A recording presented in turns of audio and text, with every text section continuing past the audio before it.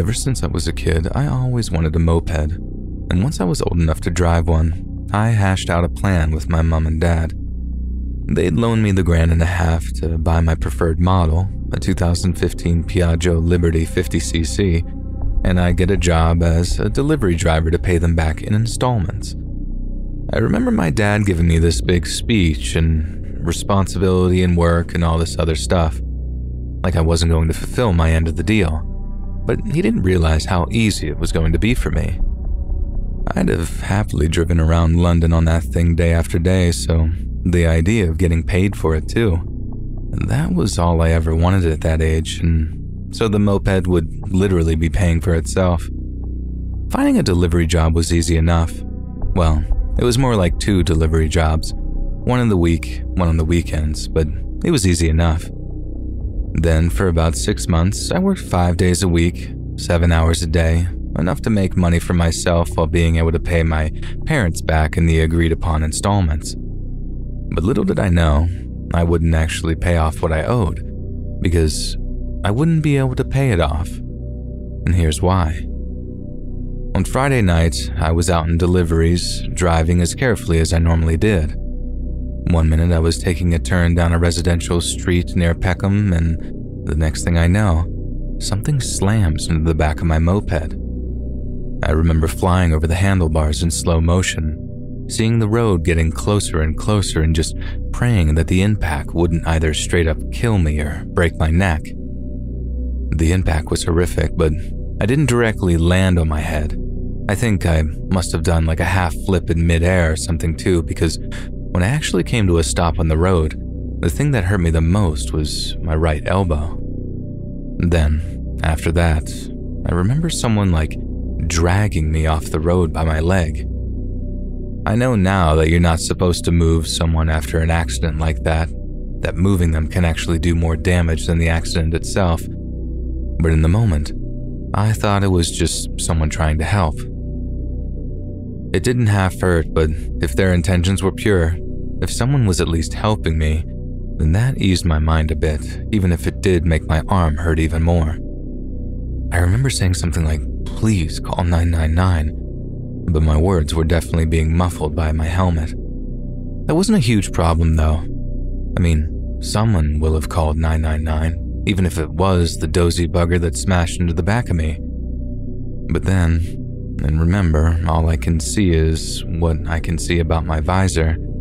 I see that I'm being dragged past the pavement and into an alleyway at the side of the road, and that's about the same time that I noticed the 3 or 4 pairs of feet that seem to be following whoever has dragged me. And that's when I realized something is badly wrong, and that this is no ordinary road accident. Since I was lying on the concrete of the alleyway with my helmet on, I still couldn't see much, but what I could see was about 5 pairs of feet surrounding me. I remember saying something like, "What's going on? Who are you?" And that's when the first kick hit my side. It didn't impact near my broken elbow, but the shock was enough to have it burning with pain, and any other question I had were drowned out by the screams of pain I let out. That's when I heard something like, "You honestly think you can do us over, yeah?" And another kick came from the other side, completely knocking the wind out of me. Then I heard another voice, one with a northern accent, say, "You stole 6 grand's worth of Eckies, mate. You're lucky you're getting a chance to explain yourself." That time I started shouting like, "I don't know what you're talking about." But again, my helmet was half muffling my words, and the sound of beeping horns from the street did the rest of the muffling. I tried to take my helmet off, to at least show them that they had the wrong person. I hadn't so much as had a pint of lager at that point in my life, let alone taken, sold, or stolen any serious drugs. So I knew that getting my helmet off was the quickest way of me getting myself out of trouble. But my arm was in bits, man. And if you've ever tried taking a motorbike helmet off with just one hand before, you'll know how impossible it is unless you get a really good angle on it. And once again, the dragging started. Someone dragged me under my arms and started pulling me further up the alley. All I could do was keep on shouting that this was a mistake and you got the wrong person. But no one seemed to be listening, let alone be able to hear what I was saying. I stopped screaming for a second and actually tried to wrestle myself free, but that was a huge mistake for 2 reasons. The first being my arm hurt more than ever, and the second being that it only provoked more kicks to come from all sides, and then when I heard someone saying, "Did you bring it?" and someone else reply, "Yeah, 2 bottles." And I remember thinking, bottles? Bottles of what? And then wondering if they were already talking about getting some drinks in after they'd done whatever they were planning on doing with me. But it wasn't bottles of alcohol they were talking about. It was something else entirely. The really frustrating thing, now that I think back on it, is that at no point did they bother taking my helmet off for me. They were so confident that they got whatever thief they were looking for, who must have had a similar moped to me, that they just went for me without so much as a second thought. Then the moment came when I heard one of the blokes say, "Get him up." I thought that might be followed by them finally taking my helmet off, but no. I remember them picking me up, like actually picking me up off the ground, and I realized that they were trying to put me in a plastic wheelie bin. I think the adrenaline was really kicking in at that point because as I started to really kick and struggle, I found my arm wasn't hurting as much as it was before. I could still feel that it wasn't working properly, and I could even feel the bones or whatever it is in my elbow like grinding together as the guys held me. I really didn't want to go in that wheelie bin. Absolutely no good could have come from getting put in it. But as I struggled, they just held me tighter, with the rest of the blokes coming in to restrain my legs, while another punched me as hard as he could in the stomach.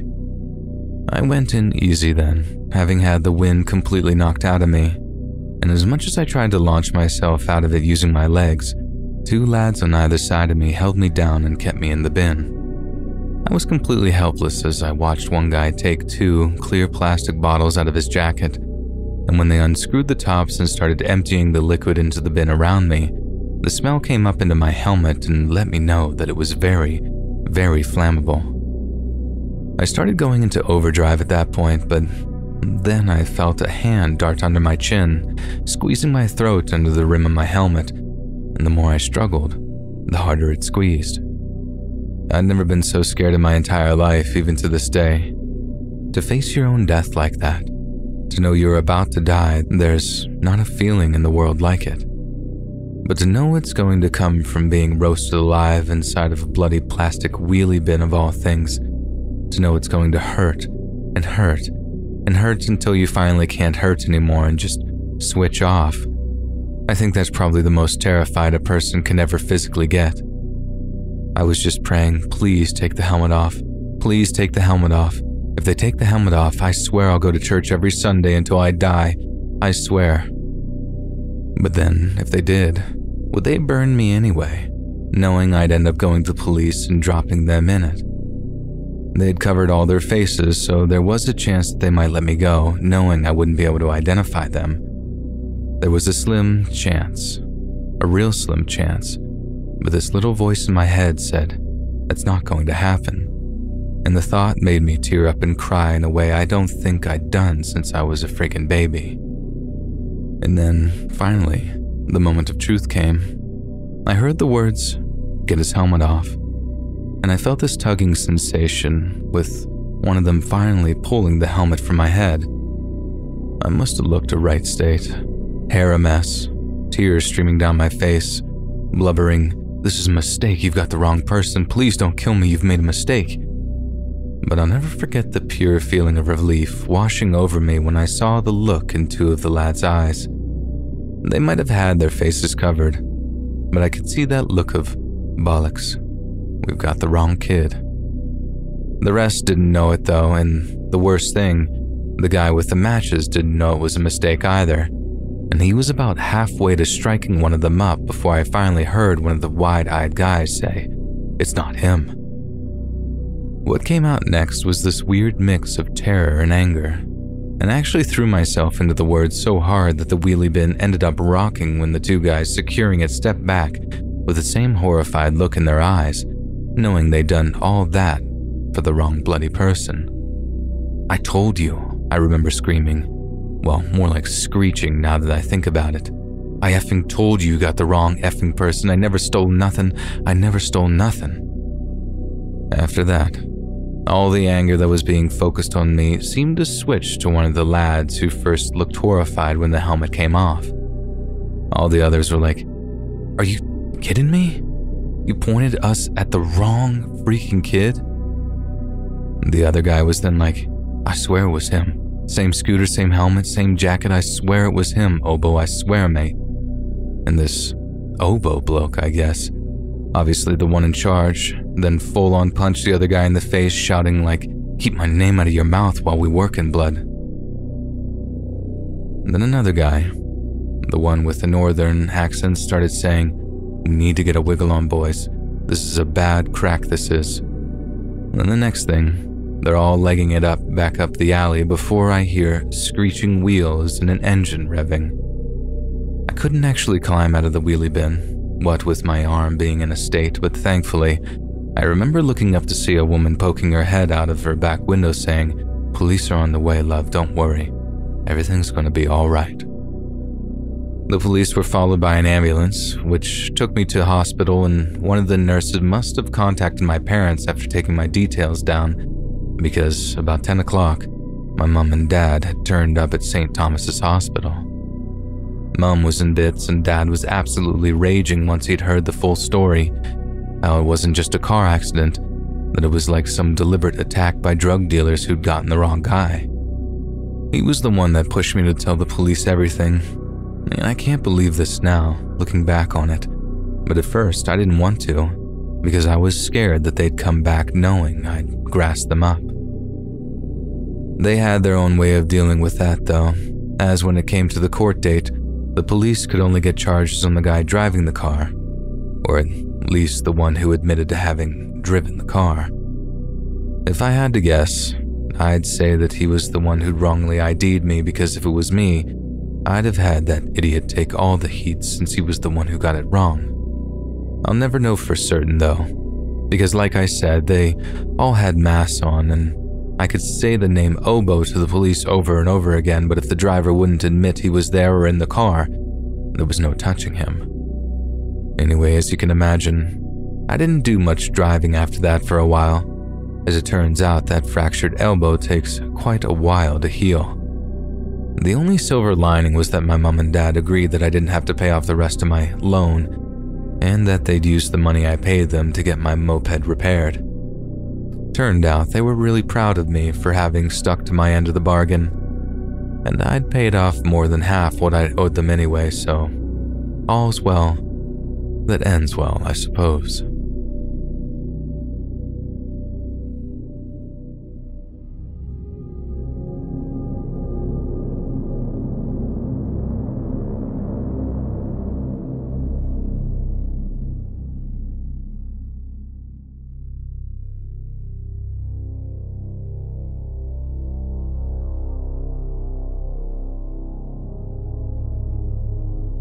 Back when I first moved away for college, my mom and dad bought me this beat-up old Toyota Matrix so I could drive home whenever I'd wanted.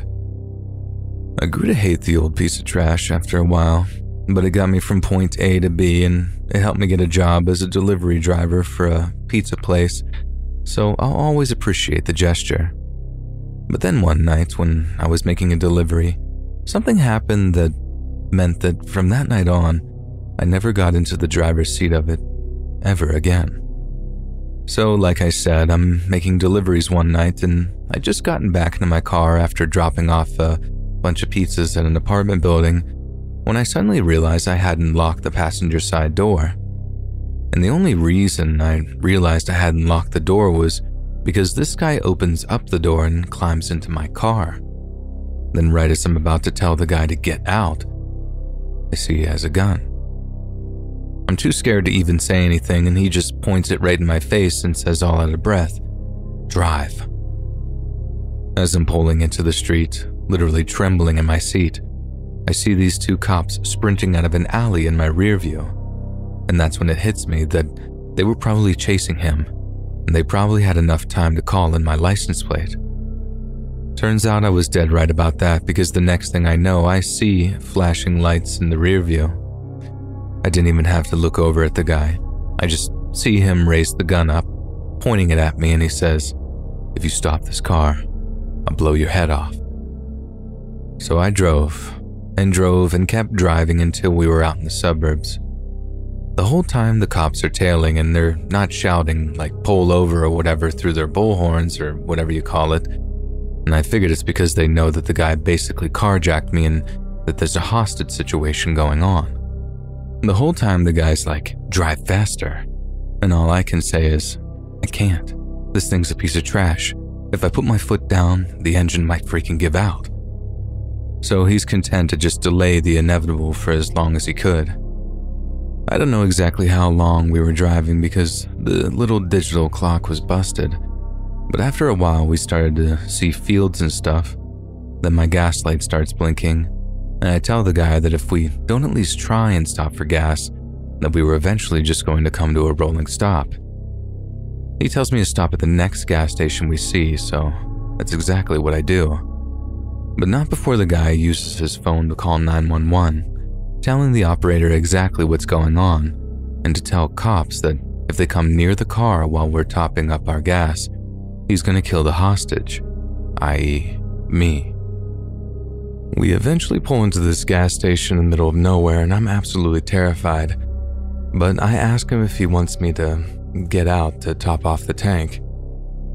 He looks around and sees it's one of those pumps that stays locked unless you pay first, so he says no. But he has to think of something out before he lets me get out of the car. The cops are keeping a safe distance while this is going on, as they obviously thought the guy was straight up ready to kill me. And I'd be lying if I said I didn't think that too. The whole time they're shouting over their mics like, "Let the hostage go, we can work something out, and no one has to die over this, Malcolm. Just surrender, and we'll get you help." He's stalling the whole time, pointing the gun to my head every so often to warn the cops off, and I swear that every time he did it, I thought he was going to pull the trigger and just end it. But looking back, if he did that, the cops would have just swarmed the car and shot him, or at least I think they would have anyway. Then there came a point where I could see that he was trying to work out how to get out of the mess he'd gotten himself into. He knew he couldn't get out of the car to get the clerk to unlock the pumps, as they'd ran for cover as soon as they saw that it was a dangerous situation, and there was no way for him to get their attention. Then he seemed convinced that if I got out of the car, I'd run off to the cops, like, right away, which, to be fair, was my number one escape plan at the time. He asked me how far we'd go if we just took off with the gas I had in the tank, and I told him about a mile or two, not far at all. And he lets out this real deep sigh, like a balloon deflating or something, which I suppose was exactly what was happening. He was all out of ideas. He knew this was the end of it, and right then, I realized that was the point that he was at his most dangerous. I was pretty much convinced that I was going to die by that point, having gotten it into my head that the guy was going to just go out in a blaze of glory by shooting me and then unloading the rest of his ammo onto the cops. And then when I heard him say himself, "Screw it," and he did something to the gun, like cock it or take the safety off, I thought to myself, this is it. This is how my life ends, in a trashy car with some loser maniac. I shut my eyes, felt my hands gripping the steering wheel so hard I could feel it shaking. And then bang. Only a second later, instead of feeling, well, nothing, I found I could open my eyes. But the first thing I saw when I opened them was a few specks of blood on the dash near the passenger's side.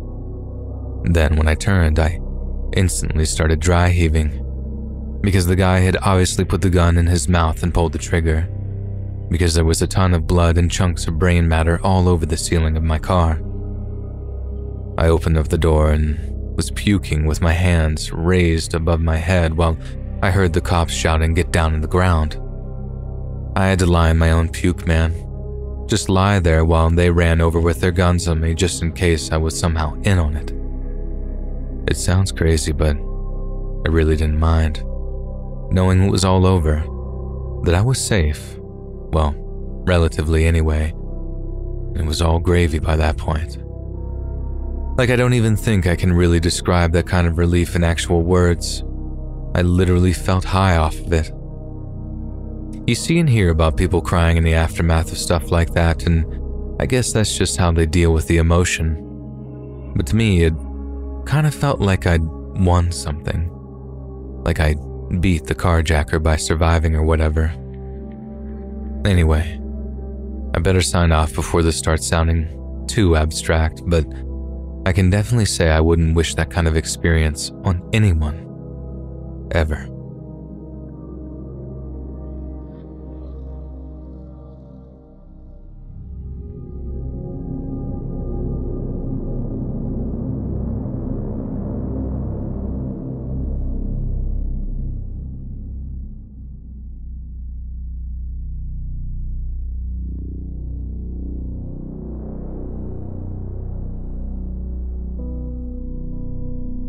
I'm a girl in my late 20s, and I just want to tell all the other females out here, do not get a job as a delivery driver, ever. It puts you in some seriously dangerous positions, and I learned that to my ultimate detriment. And the thing is, I kind of figured that out before I took a job as one, and I just didn't think it could ever happen to me. I'd considered myself tough, street smart, and definitely not the kind of girl who exudes a sense of vulnerability. But that didn't help, and it didn't save me when it mattered most. So like I said, I knew working for DoorDash would pose its own set of unique problems, but as you can probably guess already, my financials were in such a dire state after my business went under that frankly, I didn't have much of a choice. It was either swallow my pride and don the red hoodie or risk having to move back in with my parents back in Connecticut. Don't get me wrong, I love my mom and dad, but I didn't move to New York just to run back home with my tail between my legs when things got tough. It actually turned out to be an okay job at first, but then came an order on Friday, February 11th, taking a pizza from Patrizia in Williamsburg to a place on Eckford Street up in Greenpoint. I rode over, picked it up, rode up to Eckford, then found the address. I messaged the guy saying I'm here because I couldn't tell which apartment he was in. He just gave a door number and then he came down to get it. The guy had to be 40-something, slick back hair, mustache, and thick black-rimmed glasses. Worst thing was, he came down in a robe, stained vest, boxers, and gripper slippers. He didn't seem dangerous, not at first, anyway. He was just a creep, because his literal first words to me were, "Oof, you're cute." Cute is the last word I'd use to describe myself, and the guy in the robe was the last person I'd ever take that kind of compliment from.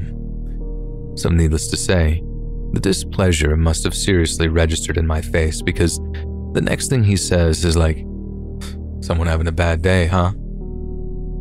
The retort came to me in an instant. Not until I ran into you, but I kept myself from saying it. Nothing good would have come from insulting the guy, especially not when my tip was on the line, so I kept my mouth shut and, in a way, it paid off.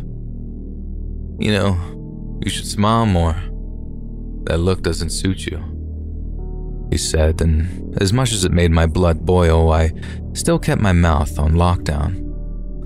For a while, I was glad I did because, as insane as it sounds, the guy took out 2 20s from his wallet and was like, "Here, this'll put a smile on your face," and held both bills out to me. But when I went to grab them, not once, not twice, but 3 times. Then on the 3rd time, he was all like, "There's more where that came from if you want to come inside and enjoy some pizza with me." Only when I went to walk away did he laugh this awful, obnoxious laugh before like, "Hey, I'm kidding. Come on, get your tip, cutie." I almost balked at the comment, but I did go back. I'm ashamed to say it, but I needed the money. You know, I still do even. And I still needed it on the Sunday, the day before Valentine's Day, when I saw that same job pop up on my DoorDash app. It was a pizza from Patrizia, same toppings too, heading to the exact same address. All I could think of was that $40 tip and how Valentine's Day would be a lot less embarrassing if I could actually split the restaurant bill with my boyfriend. He had insisted on being chivalrous about the whole thing and covering the bill himself, but I'm really not that kind of girl. I don't care who you are, I pay my way in the world. So I took the job and went through the motions again, to Patricia's, to the apartment, and to his door. Again, he's cracking jokes when he sees me, wishing me a happy Valentine's Day and asking if I had anyone to spend it with. I told him yes, I did, and I'd appreciate it if he'd kept things strictly business. At least that time, he'd bothered to put some shorts on, and the lack of robe gave him a distinctly less snobbish appearance. But I did notice one thing that I wasn't quite expecting. He was wearing boots, like combat boots, and they were actually tied. Again, I gave him his pizza, only that time, it wasn't just 2 20s that he took out from his wallet. It looked like 4 or 5. Since you're not going to be spending Valentine's with me, I thought you might like to spend this on that special someone. He waved the bills back and forth as he spoke, and it hit me right where it hurt the most. The place that had been keeping me awake at night when the cycling didn't take it right out of me. My money troubles. I reached in to take the bills, this pathetic thank you leaving my lips before I even realized I said it. And that time, he didn't swipe them away like I thought he might. But instead, he did something way worse. As my fingers touched the bills, his free hand snapped around my wrist and pulled me forward so hard I completely lost my footing. He was strong, way stronger than he looked, and just as I was about to find my feet again, he sent the toe of one of his boots crashing into my stomach. I'd never been kicked like that before. Heck, I'd never been hit like that before. So hard you feel like your internal organs are turning into soup right there in your abdominal cavity. And then he started just dragging me, I guess, all along the corridor of the ground floor. I remember feeling this kind of weird hope that he'd have trouble carrying me up the stairs, that it'd be too awkward and it'd give me a chance to escape. But no, all hope of that was lost when I realized he lived on the ground floor, right in the back of the building. No wonder he didn't put his apartment number on his account. He wanted to leave as small a digital footprint as possible. So when it came time to come look for me, he'd have something of a head start. Now, obviously, things worked out okay for me or I wouldn't be here to actually write this. But back on that wooden floor, trying to catch my breath and stand up, it really didn't seem that way. I almost got away as we got to his front door, but I was wrenched by my arm free and tried scuttling back up the corridor. I felt fingers weaving in with my hair before his grip sent my face smashing into the varnished wooden floorboards. Then as he pulled me back, I felt blood flowing down the back of my throat and down my lips. A lot of it too. My head was spinning, and the weirdest thing, I was actually seeing stars, just like in the cartoons. All these little shiny dots dancing around the sides of my vision. I felt far away from my body, real far away, and I thank God I came back to it before he went through with what he intended to do next. All it took was throwing me against his bed, not like on top of his bed, more like with my face resting on the mattress while my knees were on the floor. I knew what was coming next. I could practically smell it on him, and again, I thank God that he made one giant mistake. He reached around, tried to hook his forearm under my throat. He'd seen that I was a fighter, or that at least I was trying to fight, and he obviously didn't like that one bit. So in order to make me much more pliable, he tried to choke me out so he could do whatever he wanted. I just remember getting this flash of adrenaline when I realized what was happening, and as he tried to slip his forearm under my chin, I sunk my teeth into his flesh and bit down hard. I didn't have to scream. He did all the screaming for me. His first was like a yelp, followed by a deep growl as he tried to fight through the pain. But as my teeth sank deeper and deeper into his skin and eventually his muscle, The yelp came back again, snowballing into an ear-splitting squeal as I felt the muscle crunch under my teeth, and I do mean crunch. I once took a bite out of a raw chicken sandwich back in Connecticut.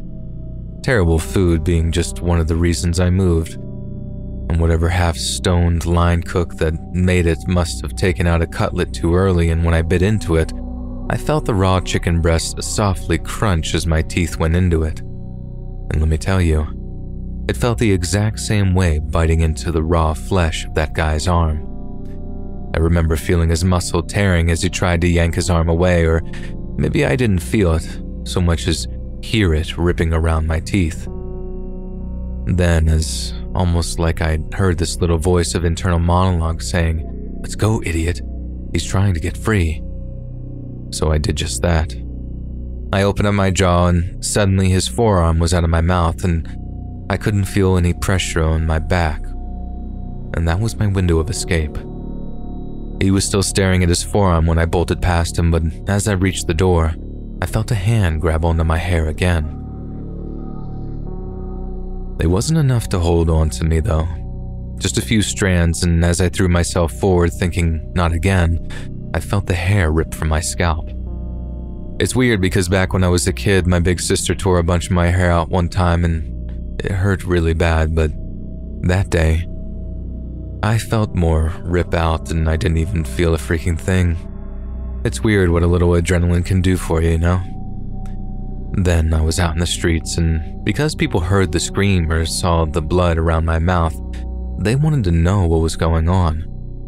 A girl and her boyfriend wanted to know if I was okay, and all I could say was, "Call the cops," over and over again. And by some miracle, a patrol car actually showed up within 10 or 15 minutes. And after I told the cops what happened, they got into the apartment building and presumably went to make an arrest. Then here's where the whole thing gets weird.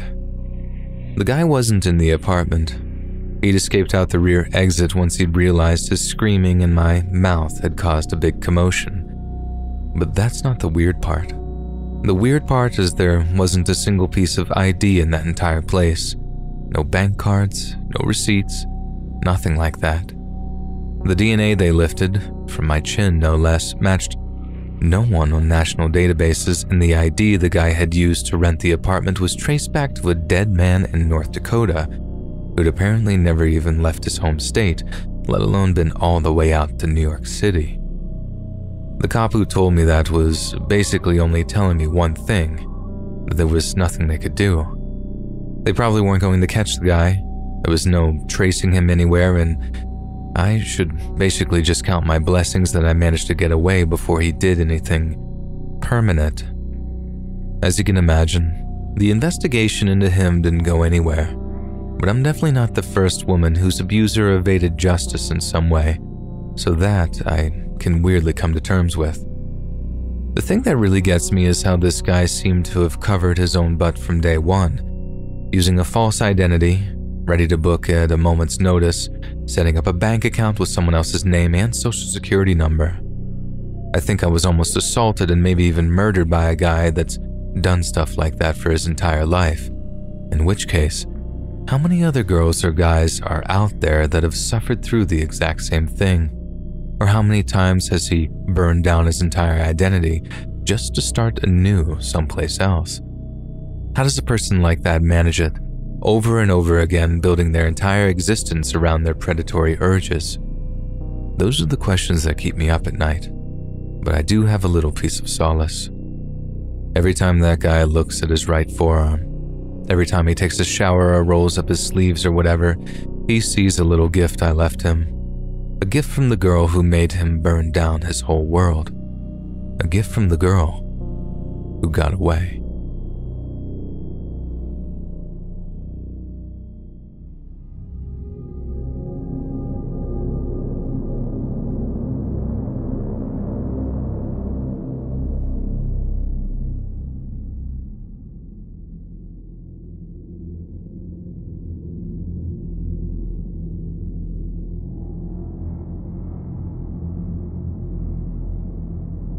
Let me tell you of how I came to be scared of dogs.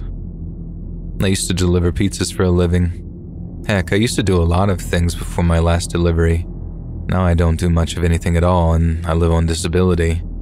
Or rather, I try to live on the meager amount that the SSA allows me to have. I have flashbacks, I have nightmares, and sometimes just the sound of barking or yelping can trigger some severe anxiety attacks. All because of a freaking dog. So, like I was saying there, I used to deliver pizzas for a living here in Minnesota, often to the more rural areas too. I mean real rural areas, the kind of driving distance where the old 45 minutes or it's free kind of deal just couldn't apply. Nowadays it's a standard, but out here in the Gopher State, I think we sort of pioneered that old pop it back in a hot oven for 3 minutes thing just so we wouldn't have to deal with a bunch of complaints. But anyway, as I was saying, real rural areas, so I deliver to farmhouses, big old places in the middle of nowhere with these real long driveways. This one time, I roll up to the gate to find its lock with this big old chain and padlock, so there was no getting into the place without getting out of my car and hopping the fence. Obviously, that was no problem at all, just the kind of thing you had to get used to out there in the sticks.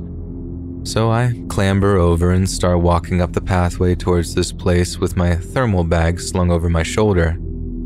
Then, right as I get within about 50 feet of the front door, this dog appears out of nowhere, rushes up to me, and starts barking loud enough to wake the dead. I was pretty freaked out and backed off a few feet from it, and luckily it just kept a distance at first while it carried on barking at me. I'm giving all the usual nice talk, saying good doggy, good boy, I'm friendly, all that jazz, when the owner of the house suddenly appears in the doorway and calls the thing off. They were real nice about the whole thing and apologized a whole bunch, saying that they hoped I wasn't too spooked by the whole thing. I told her no, that defensive animals were a hazard of the job and that I certainly wouldn't hold it against them or the pooch, especially since it was only trying to protect its family. Secretly, I'm actually kind of loved it when stuff like that happened. Anything to earn myself a few extra bucks in tips, you know what I mean? Anyway, I get just that. A handsome little sorry bonus on top of my thank you for driving all the way out here tip. Then as I'm counting up the bills, I hear the dog start up again with its barking as I'm walking away.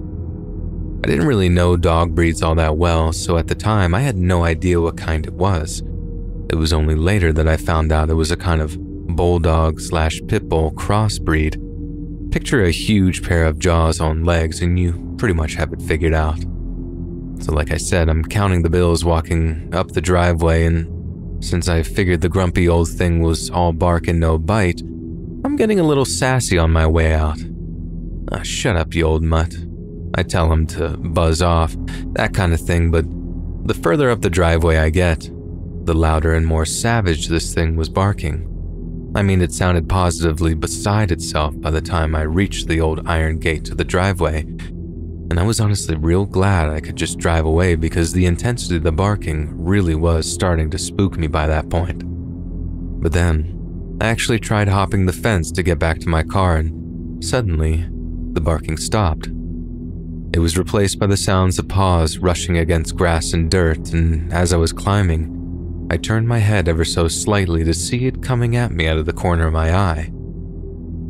That was followed by one of the most intense pains I've ever had to suffer through, as the dog sunk its teeth into the back of my left calf. I let out this rip roar of a scream, feeling all these pointy little bone daggers stabbing their way into my flesh. Then I made the mistake of thinking that if I had tried to tug my leg up away from the dog, I might let go. Jesus, was I wrong, and the pain that gave me was just on another level. On top of that, because the dog felt me trying to pull away, it pulled back harder, and because it was literally pulling me by the meat of my leg, I had basically no choice but to let go of the fence and try to backtrack closer to the dog to stop the pain. But the act of letting go of the fence and stepping off and back meant that I ended up totally collapsing to the ground, and that meant I was at the complete mercy of the dog. I suppose I should be thankful that it didn't end up really savaging me. Like, switching up from my leg to biting at my face or neck or anything like that. Instead, it just kept its jaws clamped on the meat of my calf like a vice grip. I just kept screaming and reaching around so I could hit the dog or poke at one of its eyes or something, literally anything to get it off of me. I'd never want to hurt an animal under any other circumstances, I swear to God. But in that moment, I couldn't think of anything else to get it off of me. But then, if you picture it, because the thing was attached to the back of my leg and just wouldn't let go, there was no way for me to turn round enough to be able to reach its head. I realized in that moment, as I tried and failed to gouge its eyes or pull at its ears, that the only thing that was going to save me would be screaming at the top of my lungs for help. One quick point to address before I continue. A lot of people have asked me why I didn't just grab my cell phone out of my pocket to call 911 or whatever. That's because I'd left it in the cup holder, just like I always did. All my drops tended to be pretty quick, even if they did come with the odd obstacle, and because this was way back when cell phones were pretty chunky, I found it was quicker to just hop out without bothering to ram my cell into my jeans pocket while the pizza got even colder. So that's why I didn't, and it ended up being a huge mistake because if I'd bothered to inconvenience the customer a little, maybe I'd have gotten help faster than it arrived. As I was saying, all I could do was just scream and hope the people in the house I just delivered to didn't have their TV turned up too loud. Thankfully they didn't, and it was only after maybe a minute or two of me screaming that the owners ran out to help me. I honestly thought it would be over by that point, that the nice lady would just be able to call her dog off and I'd have a few nasty scars at best. But she couldn't. She couldn't call it off no matter how much she begged or pleaded that thing to get off me. It just wouldn't slacken its jaw one bit. I had no idea of this at the time, but the man of the house had seen what was going on from the front door and was already on the line with 911 by the time his wife even reached me. But she was also accompanied by her teenage son, and it was his proposed solution that I think might have done even more damage to my leg than the dog. As the mom is shouting, "Jiffy." Yes, its name was Jiffy. "Please leave him be, Jiffy. Please let the man go." The kid thought it was a good idea to just grab the dog around its body and try to yank the thing off of me. I think maybe he just thought it had a grip on my jeans or that it would just let go if he physically tried removing it. But even with me begging him not to pull on the dog, that's exactly what he did, and I literally felt muscle being torn from bone as he yanked it backwards. The mom was shouting, "No, Michael, stop."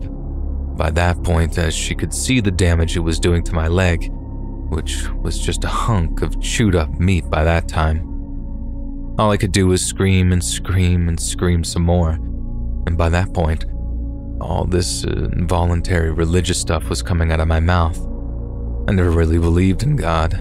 I've been sort of an atheist for as long as I've been able to hold a thought in my head, but in that moment it just came out of me. All this stuff, I didn't even know what was inside of me. Oh God, please God help me, holy Jesus, please save me, please God, please hear me God. It feels almost embarrassing to say that to myself now, but it's the truth. Anyways, as I'm in the middle of practically speaking tongues, the man of the house ran out to meet us. I remember shouting at him to get a gun, get your gun, please get a gun. But he didn't have one. Instead, he actually had an idea that would get his dog off of me without having to kill it. He basically put the thing in a headlock and choked it until it couldn't breathe anymore.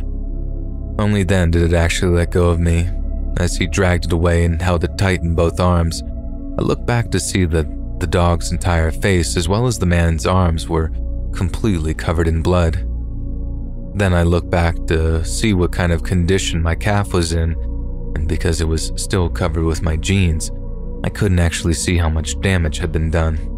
It was just a mass of shredded denim and fresh blood, and it still had some kind of shape to it, so, like I said, I figured I just had some pretty nasty scarring after having my leg wrapped in bandages for a while.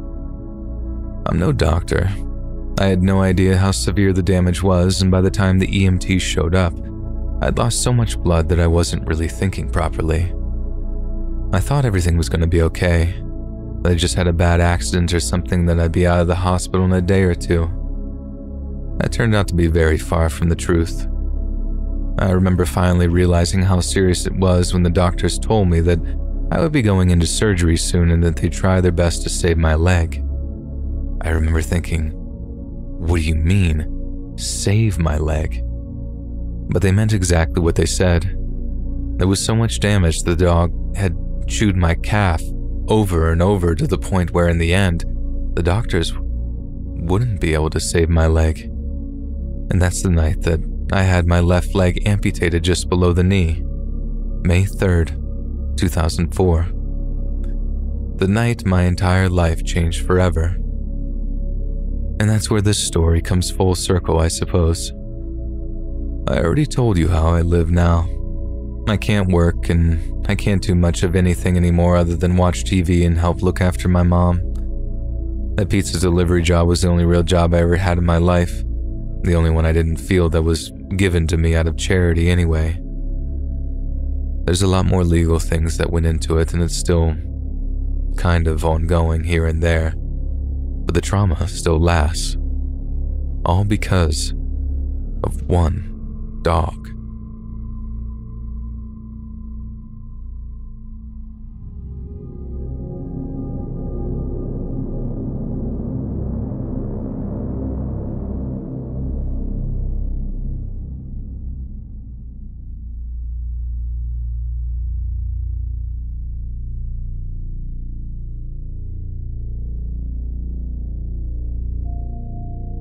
Back when I was 19, I was a pizza delivery guy for a small pizza place here in Medford, Massachusetts, and one night, I got a call that would turn out to be one of the scariest experiences of my life. I get handed the pizzas and the address, and when I drive over, I knock on the door and wait for someone to answer. Then when this dude answers the door, he has this real shocked look on his face and he's kind of swaying back and forth. I thought he might have been high at first, so I'm like, you ordered a pizza, right? He responds by just coughing up blood all over my work shirt. I backed off like, oh God, dude, are you okay? And he obviously wasn't, because he immediately fell forward, like lunging at me and trying to grab onto me. I tried my best to catch him, dropping the pizzas in the process, but he fell on me so heavy that all I could do was stop him from falling hard on his face. I kind of let him down gently to the ground, and that's when I saw the thing in his back.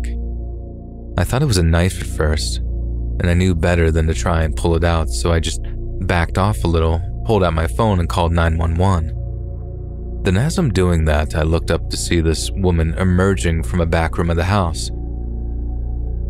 The look on her face is something that chills me to think about even today. I found out later that she and her boyfriend, the guy with the knife in his back, had been having an argument, and when he'd gotten up to grab the pizza he'd ordered and told her she couldn't have any, she'd taken a wallpaper scraper of all things and plunged it so hard into his back that it punctured his lung.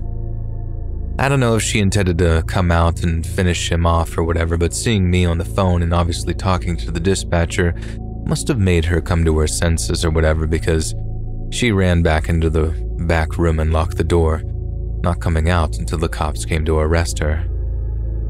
That job was without a doubt the worst delivery I ever had to make, and it was definitely the single most shockingly terrifying thing that's ever happened to me.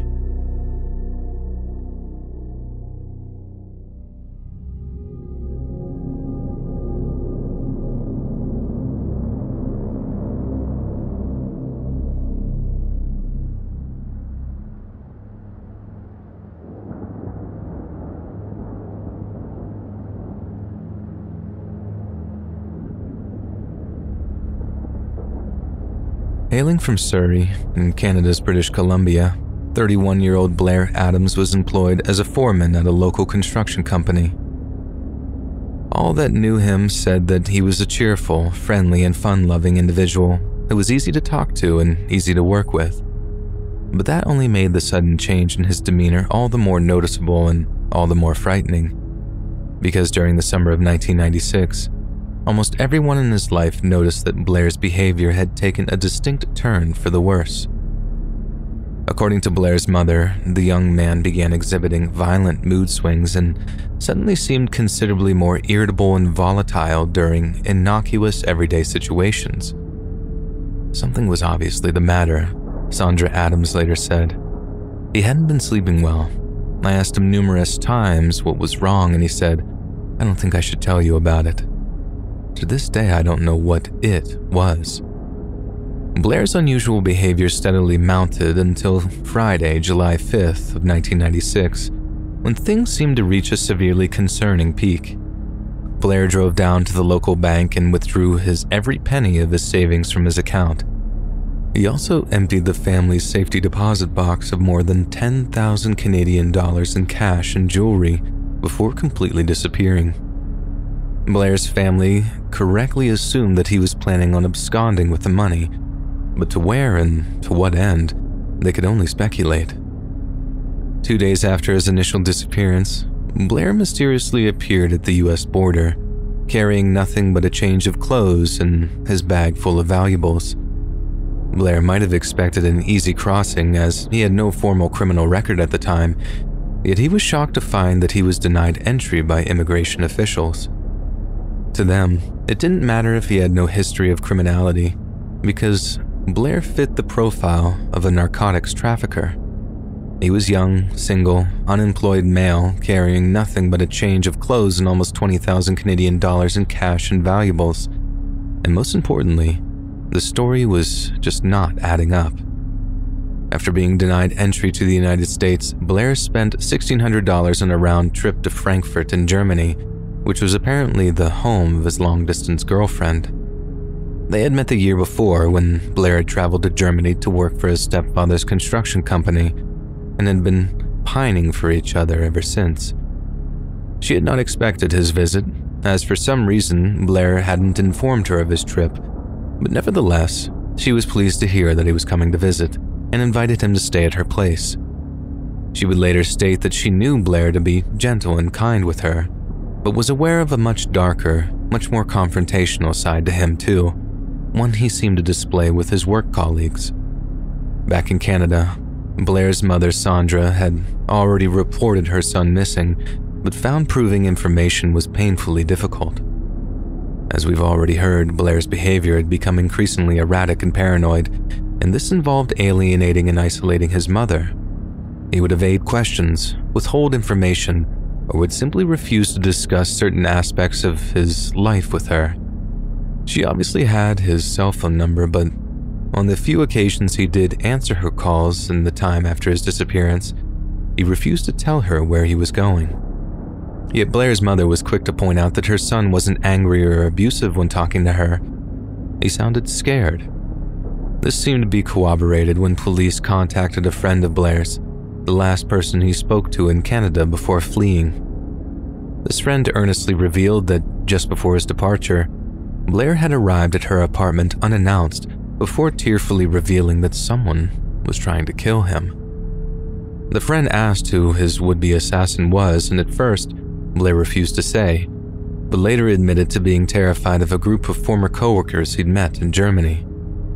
He also mentioned several times that he wished to move to the US state of Tennessee, although he refrained from specifying why he'd had his sights set on the volunteer state. His obsession with Tennessee must have been what eventually motivated him to abandon his trip to Germany, as on the same day he was due to fly out, Blair once again attempted to enter the United States. Only this time, he was successful. He crossed over the border into Washington state, traveling directly to SeaTac International Airport, where he promptly bought a one-way ticket to Washington, D.C. It should be noted that Blair was offered a cheaper return ticket for almost half the price, yet he insisted on spending more on a one-way. I think this is a testament to how irrational Blair was acting at the time. He didn't have to take the return flight, so why waste the extra money? On the other hand, this might be a sign that he actually wanted people to know where he was going, as well as his intentions once he'd arrived at his intended destination. A return ticket might suggest he intended to return at some point. A single would mean a solid trail to DC. That being said, it might have just been a performative gesture, one that screamed, "I'm not coming back." In any case, Blair arrived at Washington Dulles Airport early Wednesday morning. He then rented a Toyota from an airport rent-a-car desk before traveling more than 500 miles southwest to Knoxville, Tennessee. The first witness sightings of Blair were at a Knoxville gas station at around 5:30 in the afternoon. Blair was apparently complaining to the gas station attendant that his car wouldn't start, and the attendant apparently responded by telling Blair he had the wrong car keys. Witnesses say this attendant helped Blair both out of the premises and his car, but the keys were nowhere to be found. This is around the same time that the attendant jokingly asked Blair if the keys had been in his pocket the whole time. It was meant to be nothing but a quip, a throwaway comment to lighten Blair's overly serious demeanor, but Blair reacted extremely oddly to it. The attendant later said that Blair almost violently denied he was in possession of the keys, but instead of getting the impression that Blair's intelligence had been insulted, the attendant stated that it seemed as if Blair was lying. Blair was lying. He certainly committed to the act, as he later hitched a ride to a nearby motel where his evening took a dramatic and horrifying turn. Tyka Hartsfield, an employee of the motel, remembered Blair well. "He seemed real paranoid," she later said, "almost like he was expecting someone to come in on him even though there wasn't anybody there. I don't know who, but he was waiting for somebody to walk in for him." Tyka said Blair's behavior was merely skittish at first, but it didn't take long before he appeared very fearful indeed. In the space of just an hour, the motel's security cameras recorded Blair going in and out of the lobby 5 times before he finally paid for a room.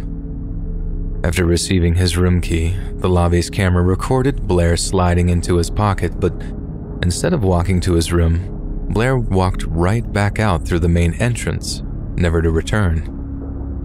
His exit was at exactly 7:37 p.m., marking one of the last times Blair would be seen alive. The only other person to see him would be the person that killed him. Just over 20 hours after Blair walked out of the hotel lobby, his lifeless body was discovered in a parking lot about half a mile from the motel. He was nude from the waist down, his shoes had been taken off, and his socks were turned inside out. Someone had apparently torn Blair's shirt open before scattering almost $4,000 in American, Canadian, and German currency all around his corpse. There was also a small sack that contained Blair's other valuables, gold and jewelry estimated to be worth $2,000 total. The Toyota car keys that Blair claimed to have been missing were also discovered, just 10 feet away from his body, proving he might well have been lying back at the gas station. Yet the fact that he had another set of car keys on his body from an entirely different rental company and car gives weight to the theory that he really did think he'd lost the keys. According to Blair's autopsy report, he sustained a plethora of cuts, bruises, and abrasions. But the ultimate cause of death was determined to be a powerful blow to his abdomen, which ruptured his stomach and caused serious internal bleeding. Law enforcement stated that the murder weapon was most likely to have been a club or crowbar, and that the defensive wounds on Blair's hands and forearms showed he'd attempted to defend himself from his killer. Yet the biggest clue was something Blair held in his hand. Clenched in his cold, dead fist was a long strand of someone's hair. This would prove the only forensic evidence found at the scene, a memento from the last person to see him alive. Although there is a history of mental illness in Blair's family, Blair himself had never been officially diagnosed with a condition of any kind, and despite Blair struggling with substance abuse and addiction in the past, his family and friends claimed that he had been sober for 2 years prior to his death, and this was supported by the fact that there were no traces of narcotics in his bloodstream.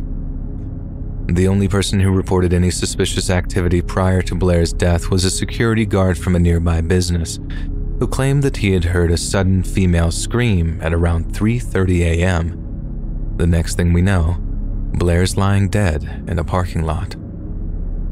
Blair's family were completely bemused at his obsession with fleeing to Tennessee. Germany, sure, he had a romantic interest there, but Tennessee, Blair had never been there before in his life. He didn't know a soul there, and he certainly had no interest in country music. So why Tennessee of all places?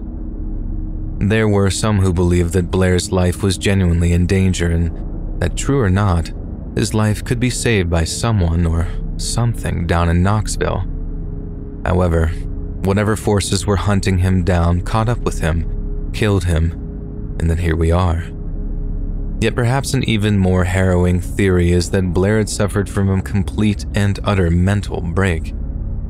He could have been paranoid to the point of delusion, resulting in him attacking the person whose hair he clung to in death. Then either the hair's owner or a loved one could have attacked Blair, hit him a little too hard, then bingo, he receives the wound that kills him. This is definitely the more logical of the two theories, and while I'm not ruling out a straight-up murderous conspiracy here, I think we can all agree that an awful lot of Blair's behavior suggests some kind of degenerative brain disorder. Either he was so scared that he was making simple mistakes, such as losing his car keys or spending money he didn't need to, or Blair had completely lost all reason and logic thanks to some kind of chemical imbalance in his brain. Theories aside, what we know for certain is that 22 years later, Blair Adams' death remains an unsolved mystery. No one knows why he was in Tennessee. No one knows why he was acting so strangely, and most importantly, no one knows who killed him. It may be the case that the truth surrounding his death is as depressing as it is mundane, just another young man with mental health problems that were diagnosed too late. But maybe something much deeper and much darker is going on here. Maybe Blair found something he shouldn't have. Maybe Blair knew something so awful or sickening and it could have ruined someone's life. Someone rich, someone powerful, someone with a lot to lose. Someone who felt their life was threatened enough to have Blair's taken away entirely.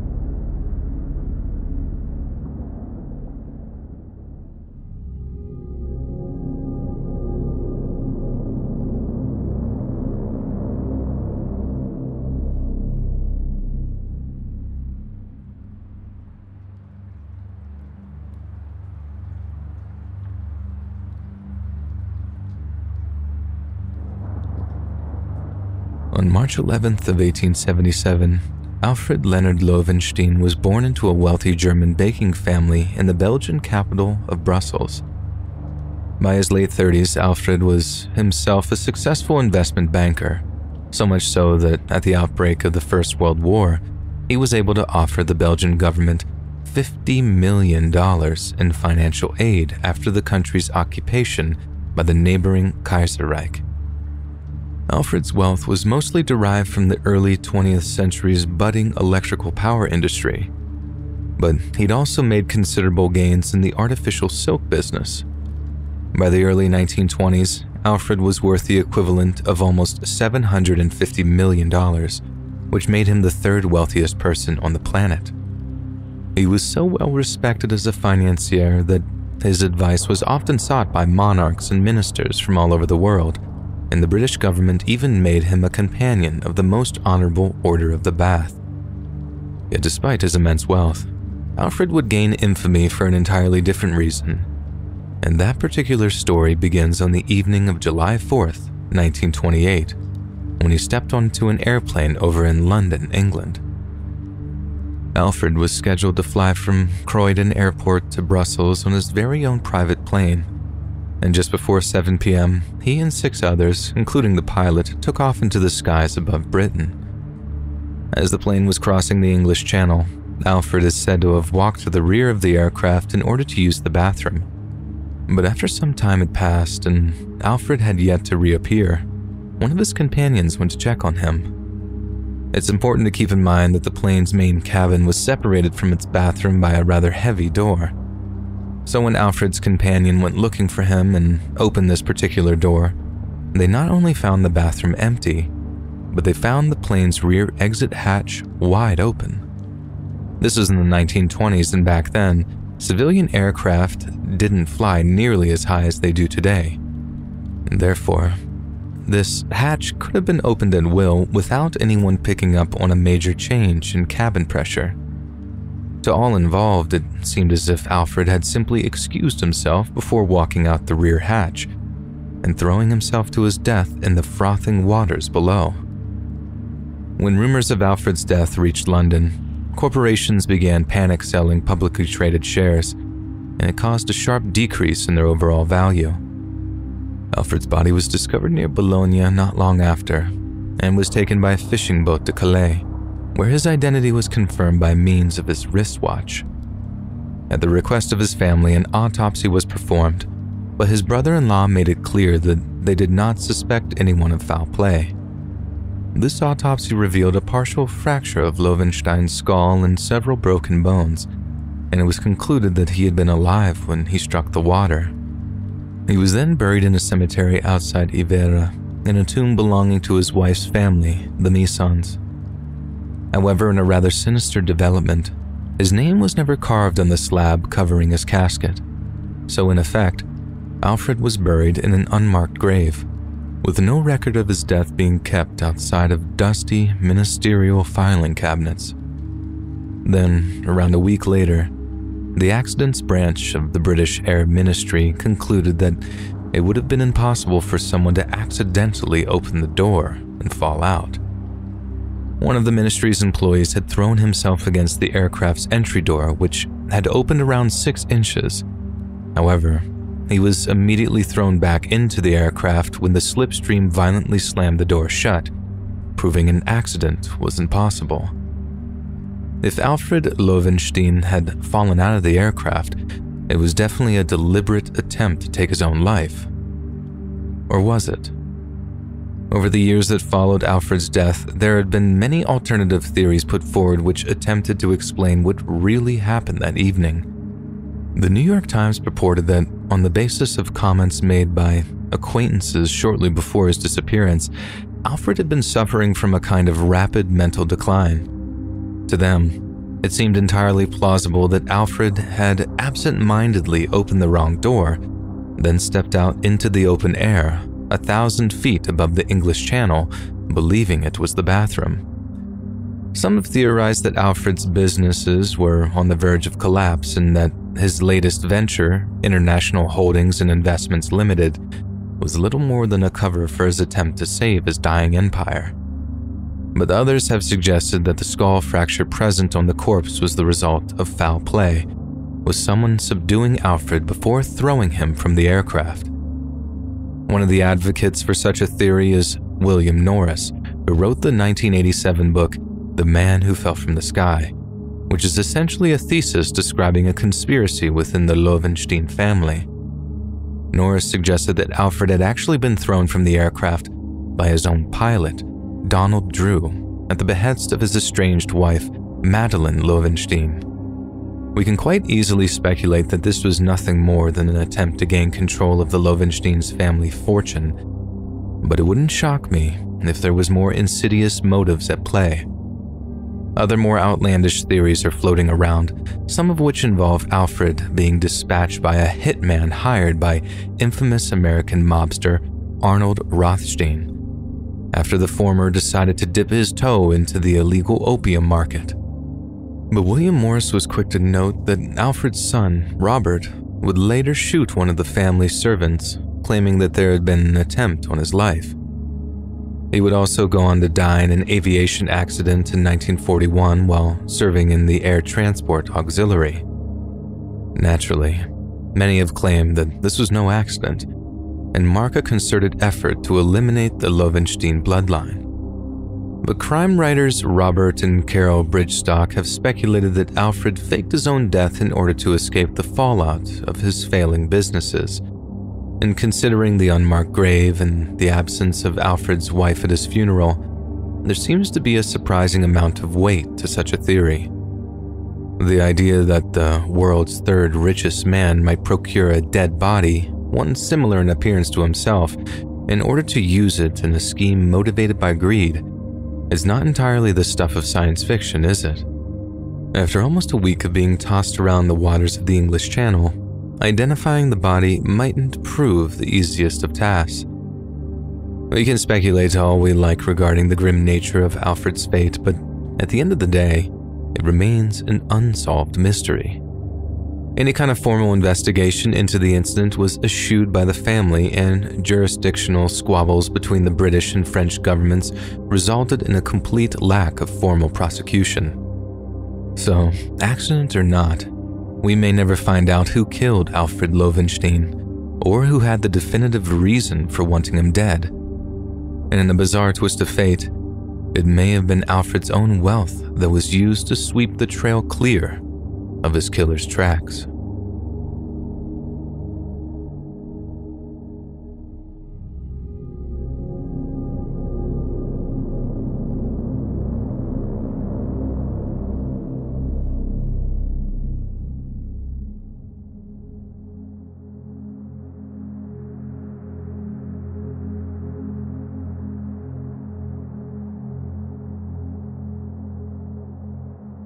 On April 30th of 1930, a woman from a village near the South Korean city of Yeongcheon wandered up into the nearby hills to gather wild herbs and vegetables. Yet as she walked among the lush rolling hills, pulling up wild green onions and bulbs of wild garlic, she came across something as unexpected as it was horrifying. Lying in the dirt was the lifeless body of a teenage boy, one who had been beaten so badly that he was barely recognizable. At the time, Korea was under the occupation of the Imperial Japanese military, and given that they were the region's only authority, it fell to them to investigate the murder.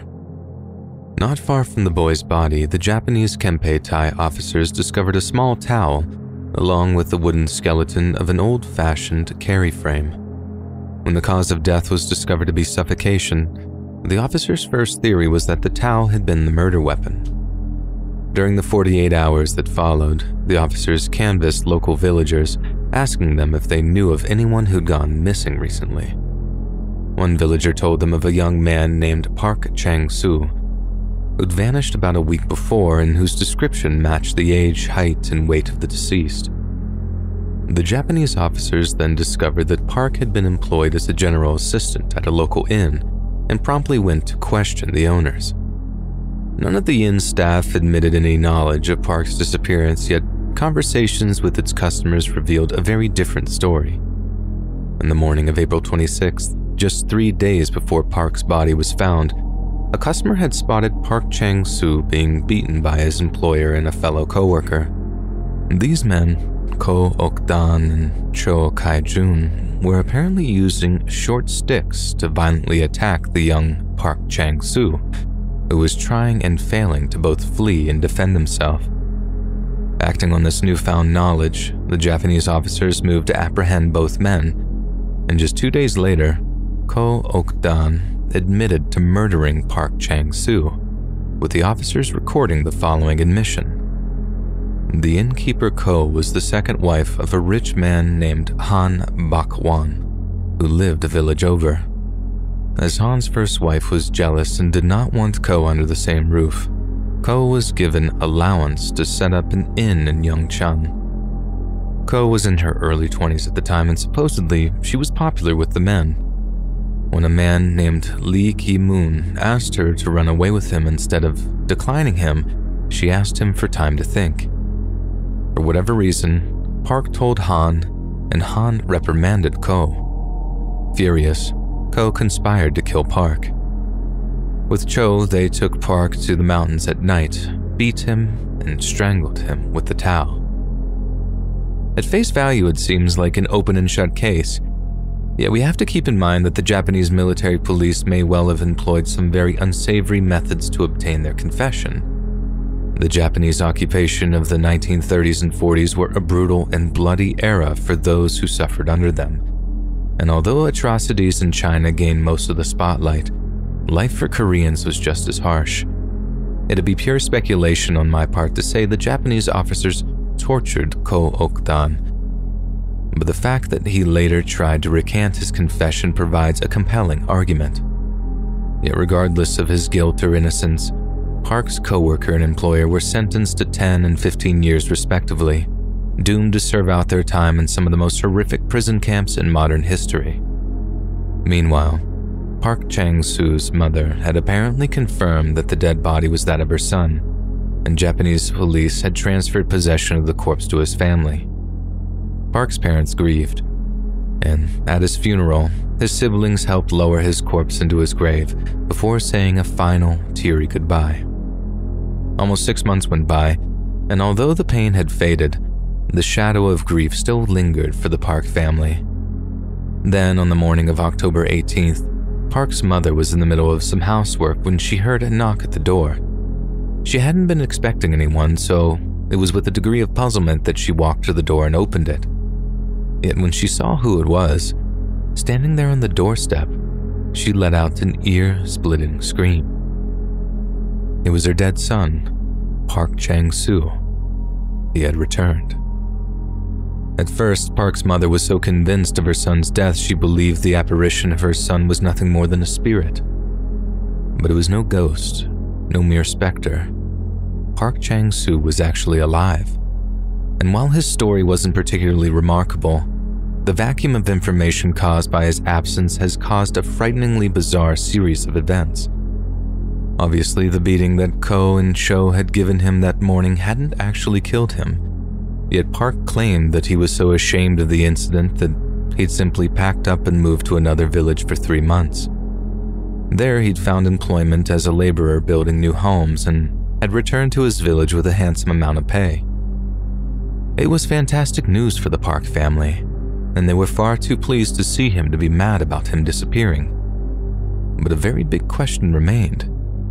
If Park Chang-soo was alive, who was buried in the grave bearing his name? The revelation caused something of a local scandal, and the Japanese knew that they'd have to act if they were to maintain public order. Eventually, the Japanese military police essentially blamed Park's mother, insisting her false identification was to blame. On the other hand, Park's mother had been adamant that the dead body had belonged to her son, yet it is unlikely to have sought a confrontation with the military occupiers given the risks associated with such defense.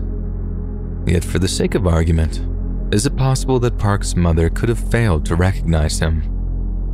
Well, by the time the body that was believed to be Park Chang-soo was returned to his village, it had been almost a week after the death. A lack of refrigeration would have compromised the integrity of the corpse, and that's not even counting the fact that the victim's face had been beaten to a bloody pulp. Then there's the fact that the clothes the victim had been wearing were handed over to the Park family. Sure, they could have been similar to items owned by Chang-soo, but the fact remains, they weren't his clothes. Why the family didn't realize this is another question entirely, but this is just one unanswered question among dozens of more pertinent ones. What's worse, these clothes were then disposed of, meaning that the one real clue to the body's true identity had been lost forever.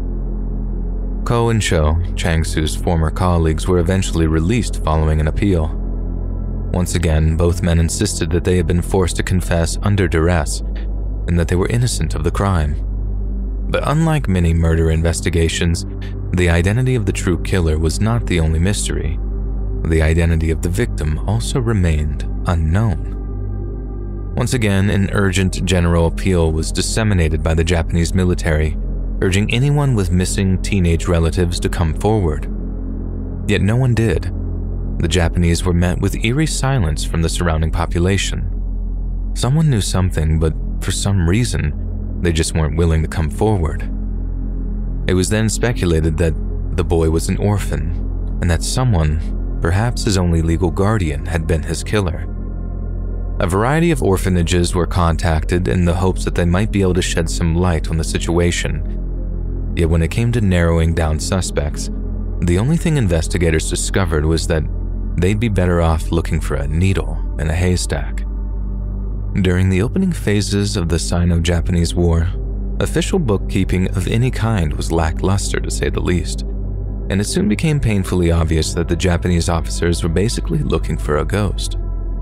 The victim might have had no family to speak of, no guardian to account for him. He might not have even had a name to begin with.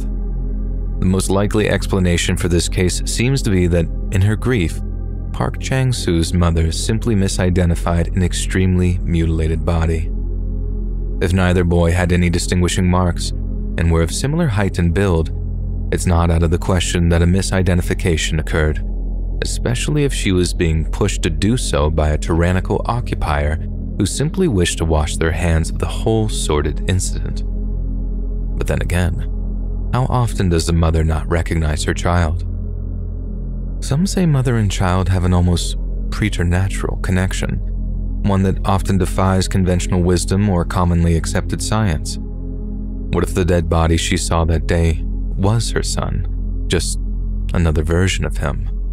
Like a shadow, an echo or reflection in the very fabric of time and space. Granted, this is starting to sound like an episode of The Twilight Zone, so I'll refrain from going down such a spurious rabbit hole.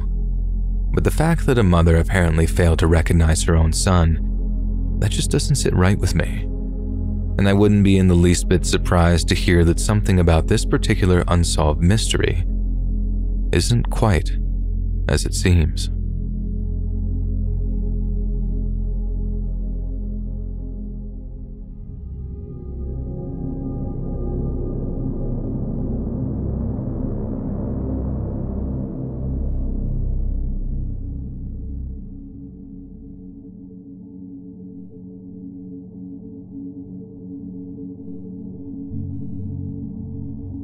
In 2019, 64-year-old retired industrial mechanic Roger Ellis was enjoying a well-deserved rest in the East Canadian town of Bathurst, New Brunswick. Roger busied himself with home improvements and helped shoulder the child-rearing duties of his own grown-up children who had young families of their own. He also seemed a picture of health and made a point of eating healthy and keeping himself fit.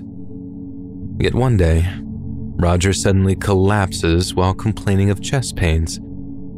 Fearing he was in the midst of a heart attack, his family rushed him to hospital and were naturally relieved to discover that what had occurred was no heart attack. But just days later, after being released from the hospital, Roger began suffering from violent seizures.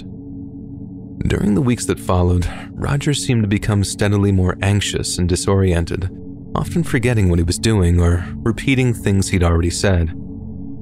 To his family's enduring horror, his health began to rapidly decline, and his next stay in the hospital would last an agonizing 3 months. Roger was confined to a wheelchair for most of this time, and due to having to be fed through a feeding tube, he lost 60 pounds in weight over the course of his stay.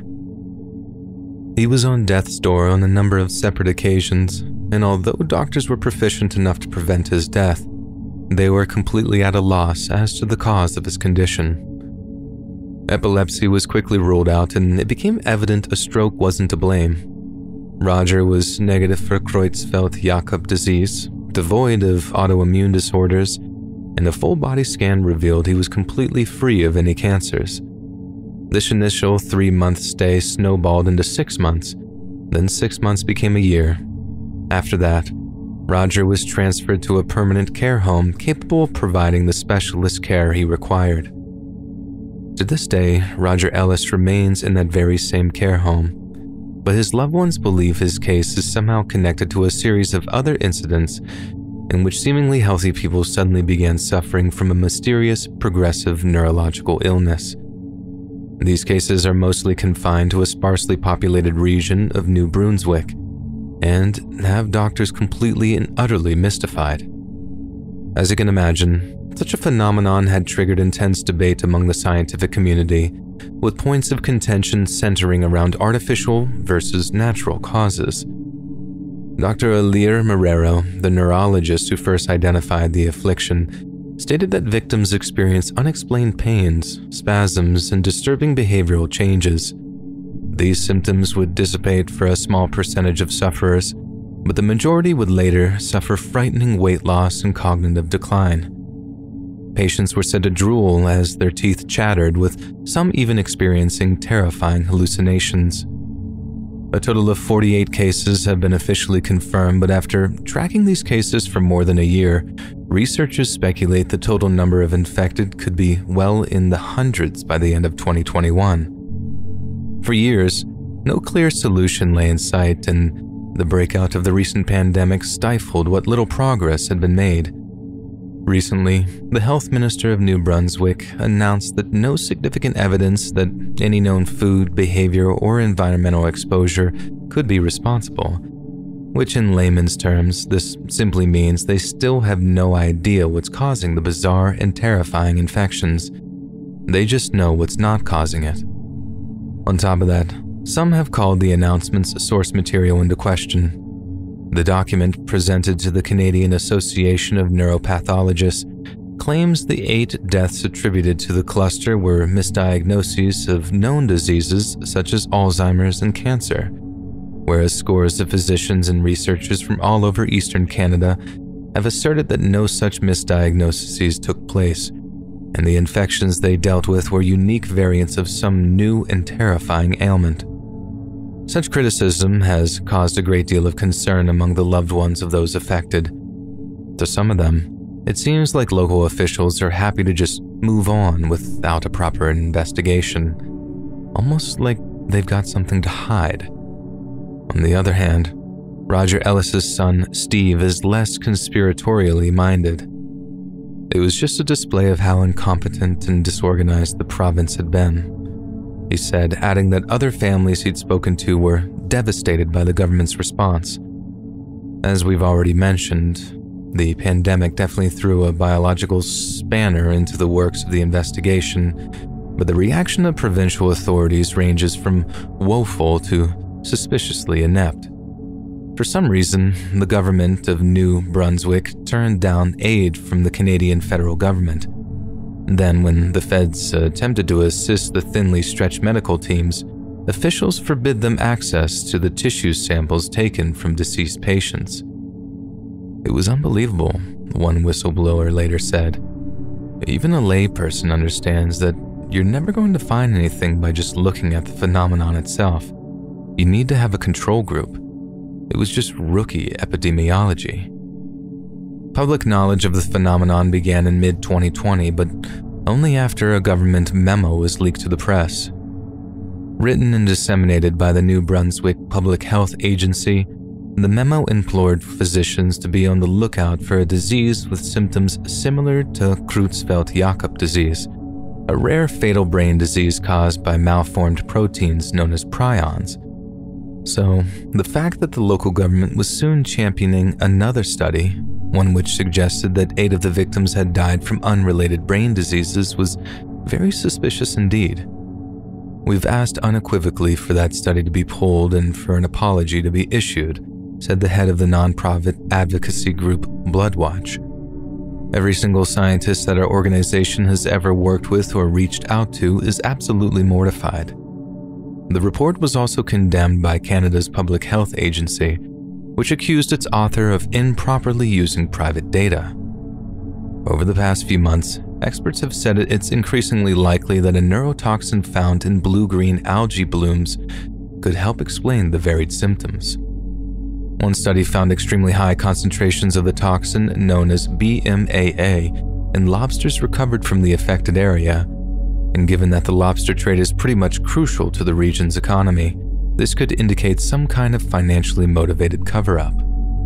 As previously stated, federal scientists have issued requests to test the brain tissue of 8 people who have died as a result of the mysterious infection, but provincial officials have refused permission for such studies time and time again. This has the families of the victims all asking the same question. What possible reason might they have to reject such a helpful and harmless request? Not only that, but the provincial government has since sought to distance themselves from Dr. Alir Marrero, the neurologist who identified the infection. New Brunswick health minister told a press conference that the situation had escalated, often without oversight, but completely omitted the fact that Dr. Marrero had worked closely with federal scientists when first identifying the cluster. For the most part, experts can only agree on one thing, that due to the volume, age range, and locations of those suffering suggests a much more thorough investigation is required. These kinds of things are rarely just a random collection of sporadically occurring cases that have been artificially lumped together by an over-enthusiastic neurologist, said one scientist. So, for me personally, that excuse just doesn't wash. A committee of neurologists from across the province then headed up a second investigation, but it seemed they neglected to include Dr. Marrero, even though all 48 patients included in the review were treated by him. They really seem to be discrediting him without using his name, said Steve Ellis. Of all people, he has been the one that has been the most communicative during these last few months. His work ethic and his professionalism and empathy are just top-notch, so his exclusion is just unacceptable. Steve added that if it weren't for the leak of the CJD memo last year, the public would still be in the dark. It makes me sick to think that they're trying to set this up to be nothing, he said. And you know what? At the end of the day, if it is nothing, then we still have to figure out how to help people because they're still suffering. Some have attempted to link the phenomenon to the spread of what is known as chronic wasting disease. If you've seen or heard anything about Canadian zombie deer over the past few years, this is the affliction you've been hearing about. It's been tearing its way through the elk and deer populations of 2 Canadian provinces and 24 US states, with some agencies saying there's a significant chance of the disease jumping to humans. On its website, the Canadian Food Inspection Agency reported 5 confirmed infections of wildlife in Saskatchewan and Alberta between January and December of 2018. The CFIA also noted another case of CWD in Quebec from September of that year. The disease belongs to a family of diseases called prion diseases, which included the human form of mad cow disease. It eats holes in the animal's brains, and no cures have been found for it so far. Symptoms of chronic wasting disease for animals include stumbling, lack of coordination, drooling, drooping ears, aggression, listlessness, drastic weight loss, excessive thirst or urination, and a lack of fear or caution. As of yet, there has been no official cases of chronic wasting disease in people, but studies have shown that CWD can pose a risk to non-human primates, such as monkeys, that either eat meat from CWD-infected animals or come in contact with their body fluids. Experimental studies have found that it would be inappropriate to raise the concern that CWD may pose a risk to people and suggest that it's important to prevent human exposures to CWD. At present, CWD occurs in free-range deer and elk at relatively low rates, but according to the Center for Disease Control, in areas where the infection is heavily entrenched, localized infection rates could be higher than 25%, and in the case of one captive herd, the infection rate was a horrifying 75%. As of late 2021, the CDC strongly recommends that hunters test their kills for chronic wasting disease, especially if they're going to eat them. Hunters are also implored to research the areas in which the disease is known to be present and to not shoot or handle meat from deer that either look strange or are acting out of character. If they do happen to see any deer that are staggering, drooling, seem overly aggressive, or are keen to approach them, they are to report the encounter to the Center for Disease Control immediately. Almost 2 years of the most recent pandemic, news of an outbreak of a zombie virus is the last thing anyone wants to hear. But thankfully, the jump from deer and elk to humans has yet to be officially confirmed. Thanks to the relative seclusion of the environment, it's likely that CWD will simply burn its way through the wildlife population, but the pattern of cases around New Brunswick is more than enough to worry the wider scientific community. If a disease like that reached pandemic-level virulence, it could make coronavirus look like the sniffles. And suddenly, the prospect of a zombie apocalypse, albeit not quite the same one Romero had in mind, is suddenly and frighteningly realistic.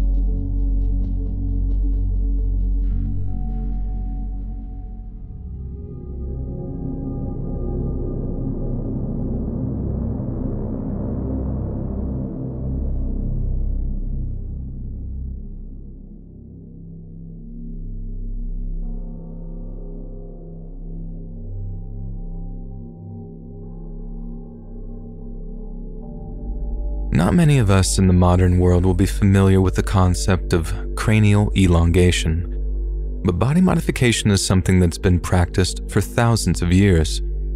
And just as the ideas of tattoos or ear piercings are well known and widespread today, ancient people all over the world were just as familiar with cranial elongation.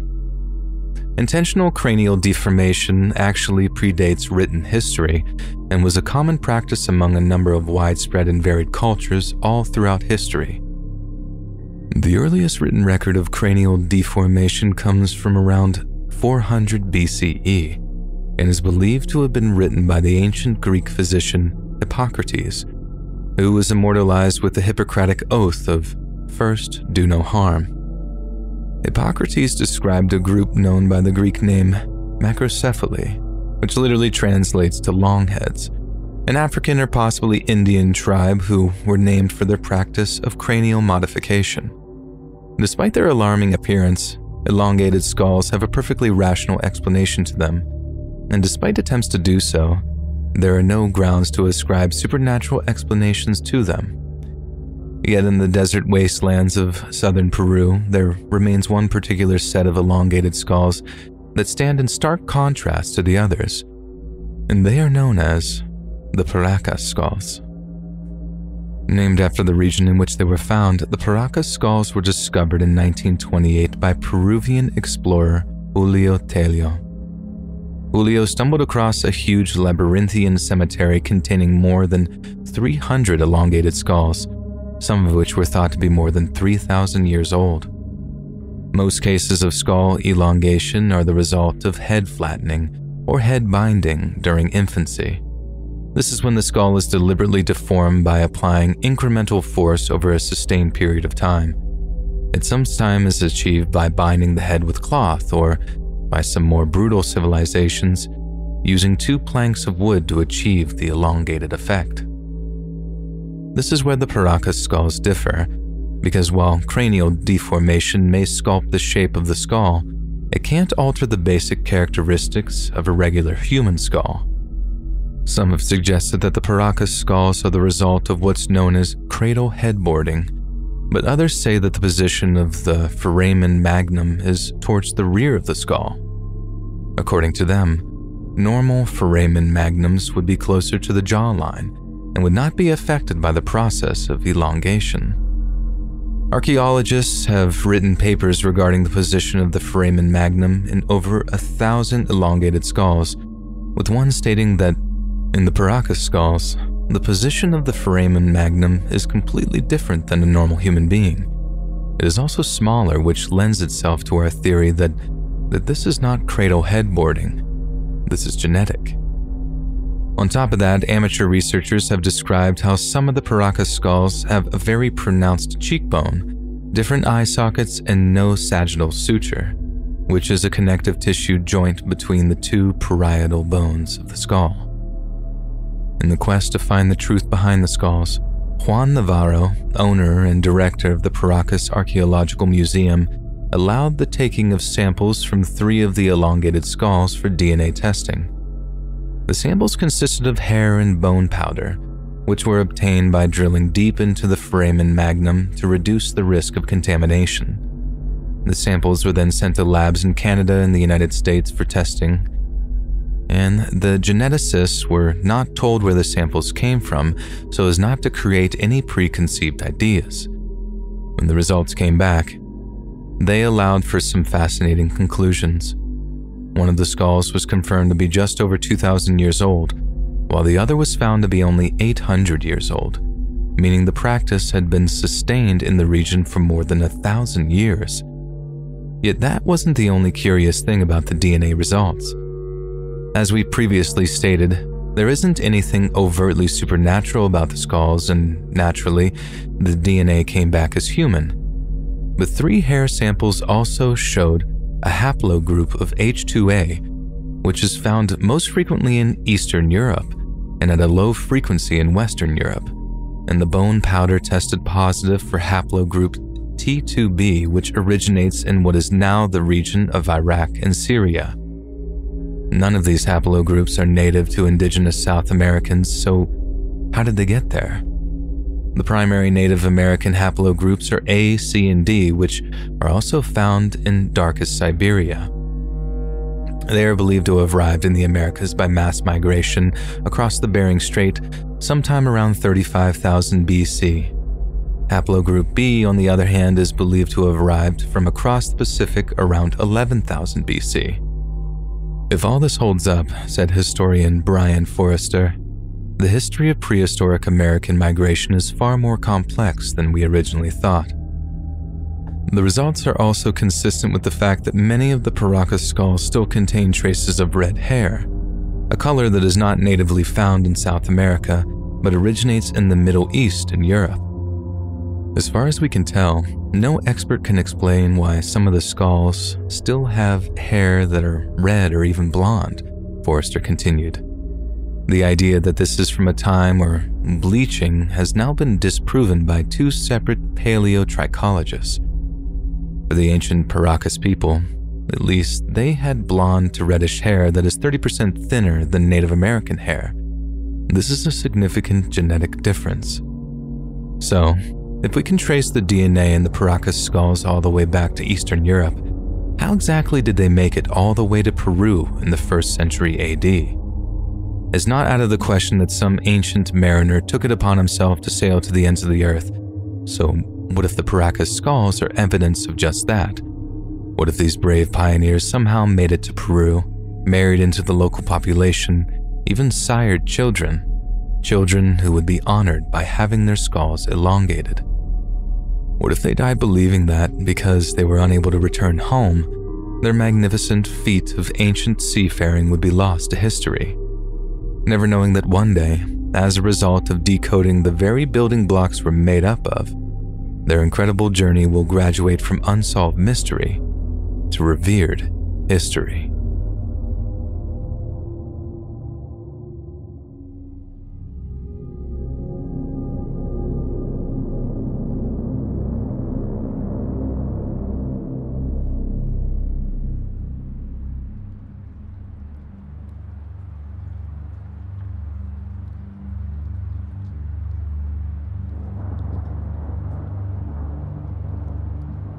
At around 7 p.m. on February 4th, 1997, Arizona police officers discovered an abandoned blue two-door Honda Accord near East Monroe Street in the state capital of Phoenix.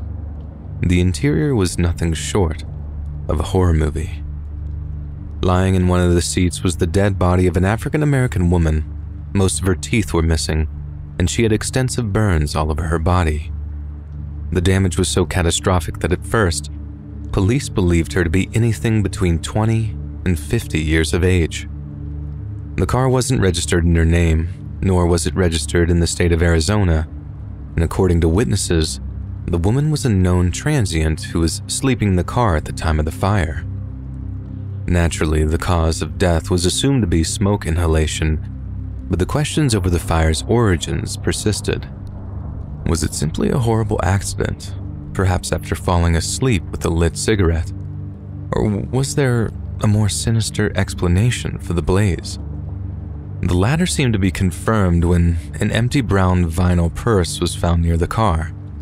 On it, written in dark blue ink, was the following message that read exactly as follows: Monique hates Allende's spirits from out of hell. Monique hates all Satan, God, males, children's, and shall soon be Alal and evil. What exactly the author meant by such a fractured and cryptic message is a complete mystery, but it seemed investigators had a name for their victim: Monique. Police hoped to find a friend or relative of Monique's, but an appeal for information went unanswered. The only witnesses who seemed to know of her did so in passing, adding that she'd simply showed up sometime prior while living in her car. She didn't seem to be involved in any illegal activity, nor had she aggravated any of the area's residents since commencing her stay. Monique's fingertips were too badly burned to be used for identification, and DNA taken didn't match any in the national database. Another possible ID technique would be dental records, but this brings us back to the fact that she was missing her teeth. We can understand how her fingertips might be distorted as the result of burns, and a heavy methamphetamine addiction might account for missing teeth. But every single tooth? It might sound cynical of me, but I think there's a strong possibility that Monique's death was a professional job. A vehicle fire with all that gas, plastic, and rubber raising the core temperature of the flames, making an adequate ad hoc crematorium. And without the victim's teeth, identifying them is no small task. It might have been crude, but no one can deny the car fire's effectiveness. Despite an extensive investigation, Arizona authorities had no idea who the woman was, and the decision to bury her as a Jane Doe was definitely not taken lightly. If it was someone's intention to mask the woman's identity, they definitely achieved their goal. And then there's the little detail of Monique's DNA not being in the national database. This could only realistically be the case if she'd never been in trouble with the law. Even some of those arrested for crimes that are eventually released over have DNA samples taken, so this leads me to believe that Monique lived well within the law. Some have suggested that Monique had some kind of mental breakdown, and that the message scrawled on her purse was a kind of note left by her, almost implying that she had done this to herself. But unless this mental breakdown involved removing every single one of her own teeth, the most likely explanation again leans towards some kind of concerted attempt to conceal her identity post-mortem. But who could Monique have angered so much that they'd wish to dispose of her in such a clinical and sinister method? That little point might well remain a mystery. With no forensic evidence recovered, there's very little chance of her killer or their motivations ever being discovered. Although Monique's identity remains an unsolved mystery, her DNA was entered into CODIS database. That means that it's very possible that her identity might be discovered in the future, but as experts are saddened to admit, the chances of that happening are very slim indeed. We can only hope that, by some bizarre twist of fate, Monique might finally see some semblance of justice.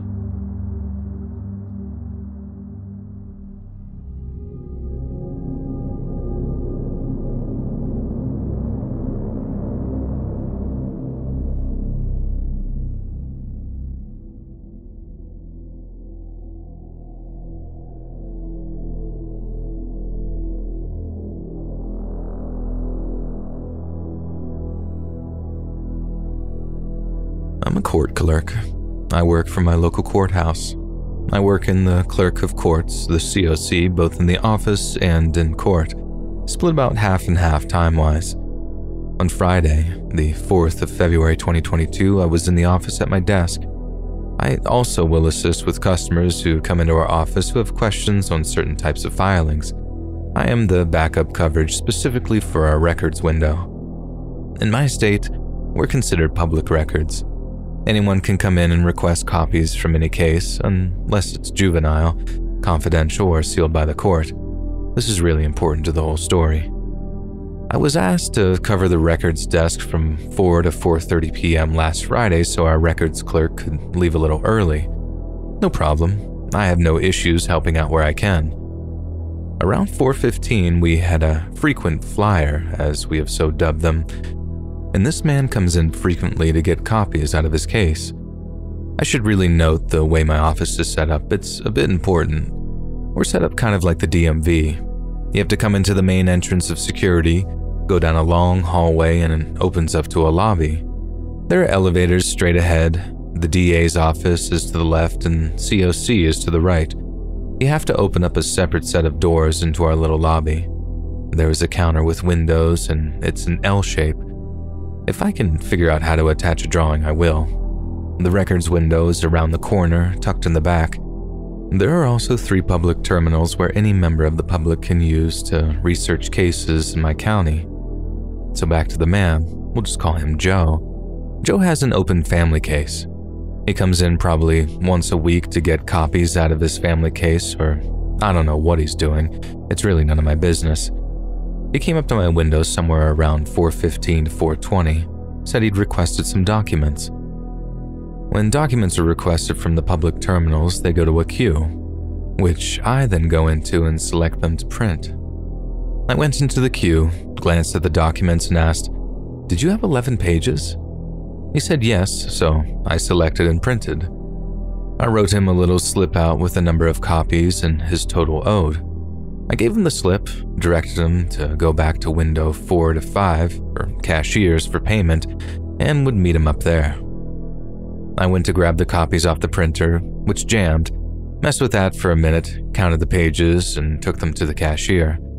I then went back to my counter to help the next person in line. The next customer was easy. Her records were prepaid and printed.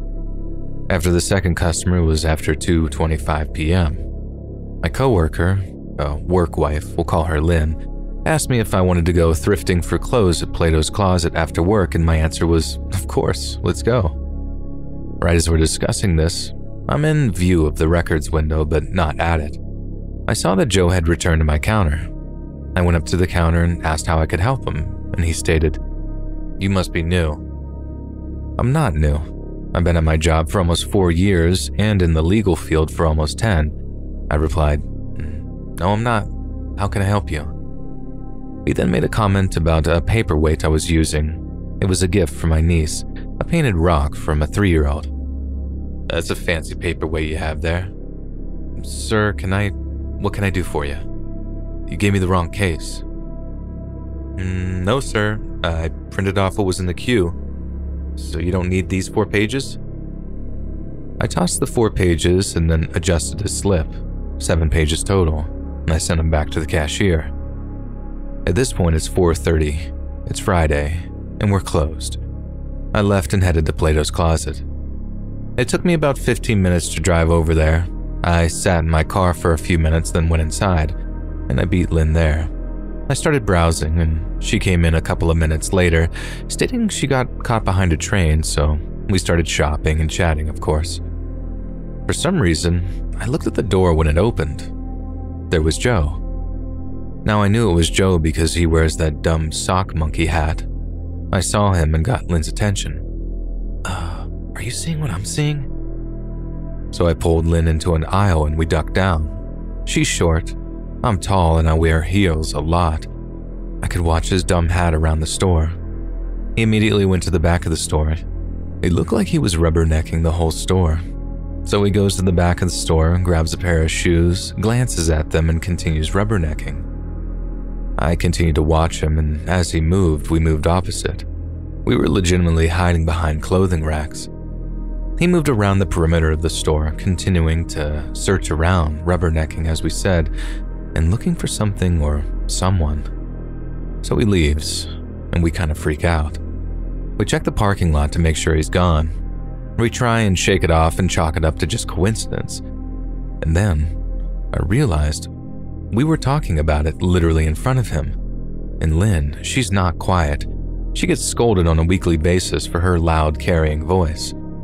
I told the cashiers what happened. We ended up leaving like an hour later. The next day, I felt so uneasy about it. I called my boss and told her what had happened and told her I was going to call the police. I called the non-emergency number and left a message with dispatch. I got a call from an officer a few hours later and explained what happened. He said to get Joe's name. At this point, I recognized him but didn't know Joe's name offhand. He told me he would call me back on Wednesday when he was back on duty. I got Joe's name and called the officer back on Monday and left a voicemail. Monday was fine. Tuesday, I was out of the office, but Wednesday, Joe came back Wednesday. He came at 4:20 to file documents into his case. He took 20 minutes to file 2 affidavits and a motion. It should have been like a minute. 2 because he needed something notarized. He left and I had a bad feeling. I called the officer and told him what happened. The officer said he comes back Thursday to call and they would come down and talk to him. The police department is across the street from the courthouse. Thursday rolls around, no Joe. Until 4:25, he beelined it for the computer in the corner, and I messaged my boss. We had already put into place a safety plan. The sheriff's deputies who work security were notified. 3 deputies followed him into the office. I called the PD. 2 officers came down, and they questioned him. He admitted to being at Plato's Closet. He was shopping for his 2 younger daughters who were 9 and 11. They don't fit into clothes at Plato's yet. Plato's has a sister store, Once Upon a Child. Those kids don't really fit there either. So he had a receipt in his car for Once Upon a Child for 5:07 p.m. that day. He denied hearing my conversation with Lynn, the whole going to Plato's after work. He stated he left my office at 4:15-ish and took his children shopping for clothes. He didn't have his children with him at the courthouse or Plato's. He also asked the officer immediately and unprompted, "Did she call you?" He also stated that he believed his ex-wife was setting him up. So because my office is a public office and he has made arguably legitimate reasons to come into my office, there's nothing the officers could do. They issued him an oral warning and put him on standby. The kicker is, he could opt into his case electronically, but made a big deal about not being able to opt in a few months ago. We told him if he's having issues, call the court support line and they would be able to remedy the situation. Instead, he chooses to come in and pay $125 per page instead of a one-time $20 fee, which apparently he also paid that. If you weren't already freaked out, last year his roommate filed a restraining order against him, followed by his roommate's girlfriend alleging harassment. I won't go into details about the family case. Let's just say it's more than messy. He is also filing extremely high-level types of documents for representing himself.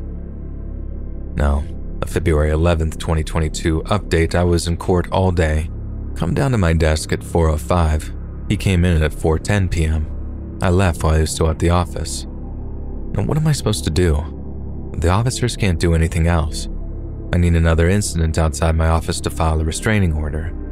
I've ordered home security, I've signed up for self-defense classes, and I'm purchasing mace and looking into handguns. I just don't know what to expect with this guy.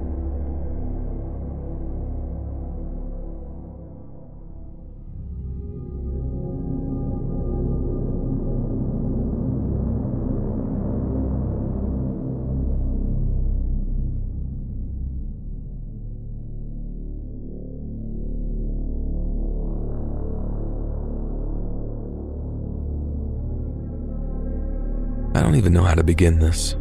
To be honest, I was only able to puzzle what happened a few months ago. I guess I'll start from where I believe is the beginning, but I can't assure you it was the first time I saw him. I'll keep the details pretty vague regarding where this happened as to not dox myself. I know I have pictures of my face on Reddit, but I don't feel comfortable sharing my name or the specific city I lived in at the time. Let's just say that it's in a European city, very central and very cosmopolitan. When I was about 15 years old, I was extremely interested in philosophy books. I didn't feel that I could talk to my friends about the subject without boring them. So when this man approached me on the street with a pamphlet about Plato's classes, I was pretty excited. He was about 28, maybe 30 years old, very tall and skinny and kind of crazy eyes. I remember I was kind of a smart aleck and thought that reading two of his most well-known books made me interesting, so we started debating, I guess you could say.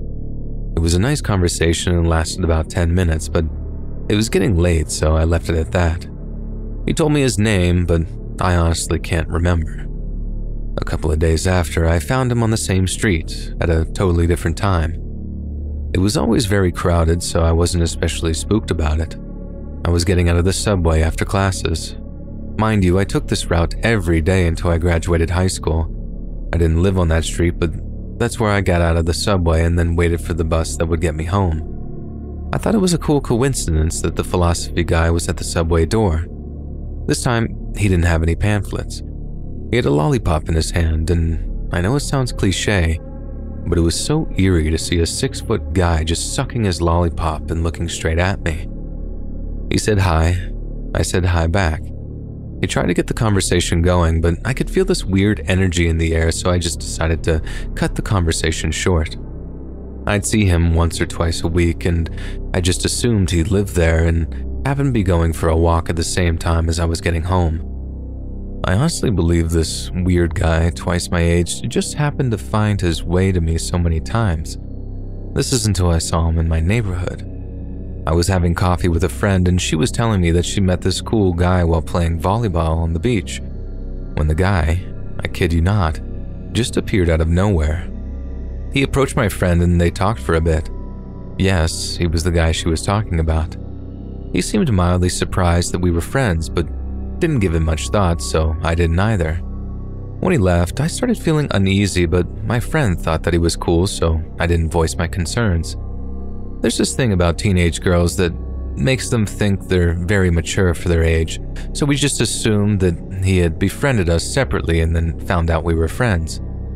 At the time, none of us had social media apart from WhatsApp, so I still can't understand how he managed to insert himself into my friend group. Eventually, my friend left to study abroad and the subject kind of died out. I would see the dude now and then on that same street in my commute, but we would only speak for a few minutes and that's it. This went on for about 6 months. Sometimes he would pretend he didn't know who I was, but would still approach me saying that I looked familiar. Sometimes he would greet me very warmly. Looking back, I guess he was dealing with some type of mental health problem. Slowly, he was getting bolder. One time, he asked for my number and tried to hug me. I could feel that something was very wrong, but at the same time, I thought that I was being the weird one and he was just a nice dude. Still, I just gave him a fake number. This other time, we went to a church on a school trip and he was waiting outside, talking to my peers. He played it cool, saying that he had seen my face somewhere but was not sure, as if I hadn't been seeing him almost every week for a year now. I was very stupid. I never thought about talking to my parents about this. After all, the guy wasn't violent. He wasn't mean. In my head, it was just a lonely man who happened to have a strangely similar routine. I started to be scared though. I'd look behind my back when I was alone at night. I'd avoid dark streets. I was kind of paranoid, but still, I ignored my gut feeling and shoved it in the back of my mind. After all, as long as I gave him a few minutes of my day when he called out for me, everything would be fine. When I turned 17, I stopped seeing him. I think this went on for about a year. It was a relief, honestly. I could sense that what happened was bizarre, but I'd explain it to my friends like it was funny, like it was a joke. Eventually, I started attending college, so my everyday route changed. I stayed in the same city, though. One day, I had to go through that same street again. I can't remember why. I just know that I was walking, minding my own business. It was maybe 9 p.m., and then I turned around the corner and there he was. He saw me, smiled, and said he was lost, asked for directions. And I swear to God, I felt primal fear at that moment. I felt I was dealing with a truly insane person, because we had crossed each other's paths for 2 straight years in this exact same place, and he was acting as if though he didn't know me or the intersection. Something about that messed with my mind for a while. I just kept walking. I didn't look at him, didn't utter a single word. And then he lost his mind. For the first time, I saw what he really was. He tried to grab my arm and scream all these sorts of obscenities at me. He said that he had hoped my mom died of cancer. He said that he would kill me. I know I was not alone, as there was still quite a lot of people outside, but no one seemed to say anything. He kept screaming his lungs out, and I just started running. I ran and I started crying. I couldn't control it. And that was the last time I ever saw him. 2 years ago. He's long since stopped talking to my friend. No one knows who he is. I can't remember a name to go to the police and file a report. It's like my mind tried to erase him. He was a stellar stalker though, because I only understood that that's what he was years after the fact. And I'm just grateful I'm safe.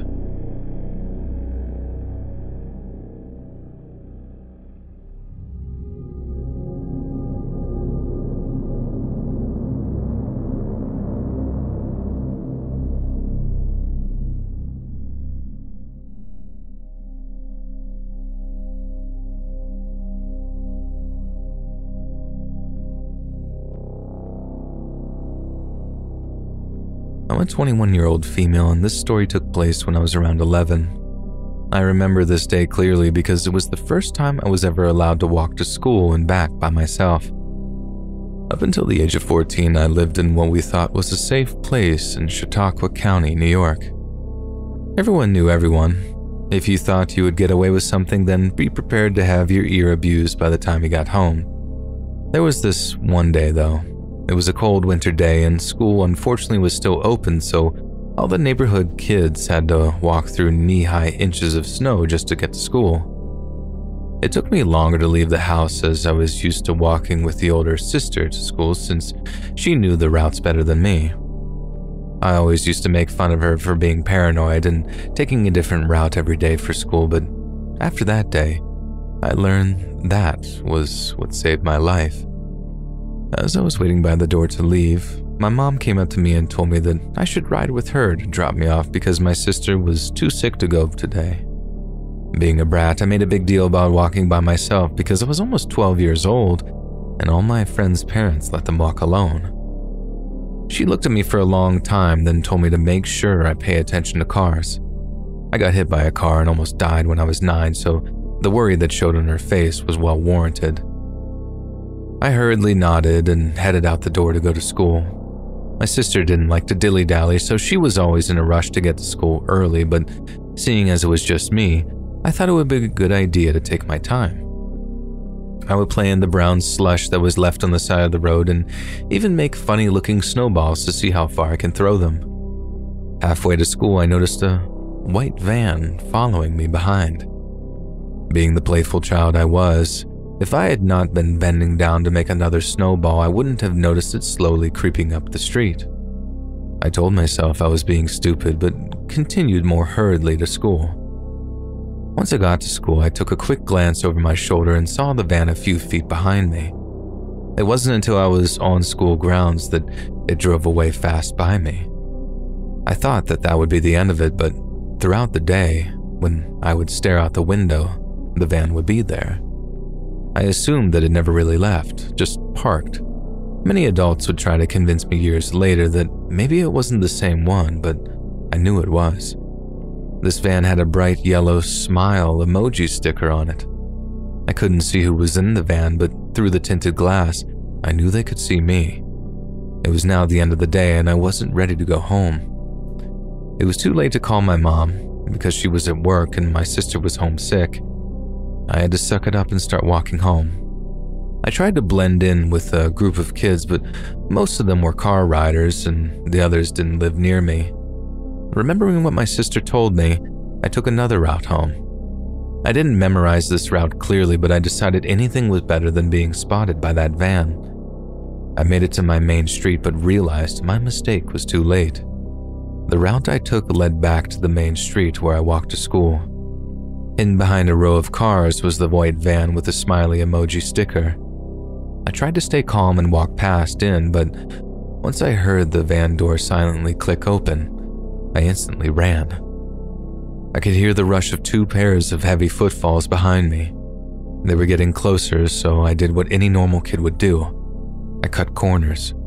I cut into someone's backyard until I was directly in sight of my house and forced myself into the thick snow to make it to the door.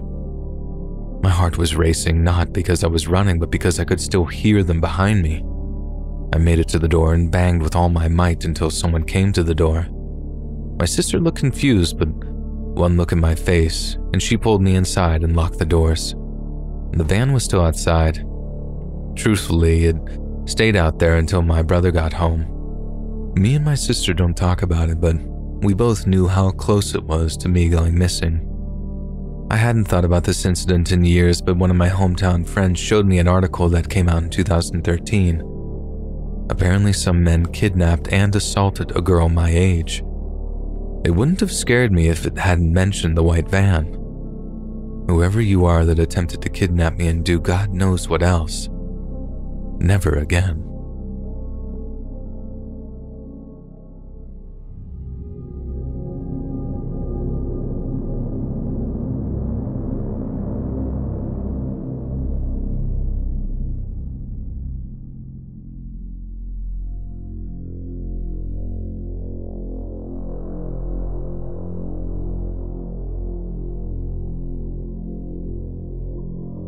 We all make dumb decisions in life, but in this case, I was stupid.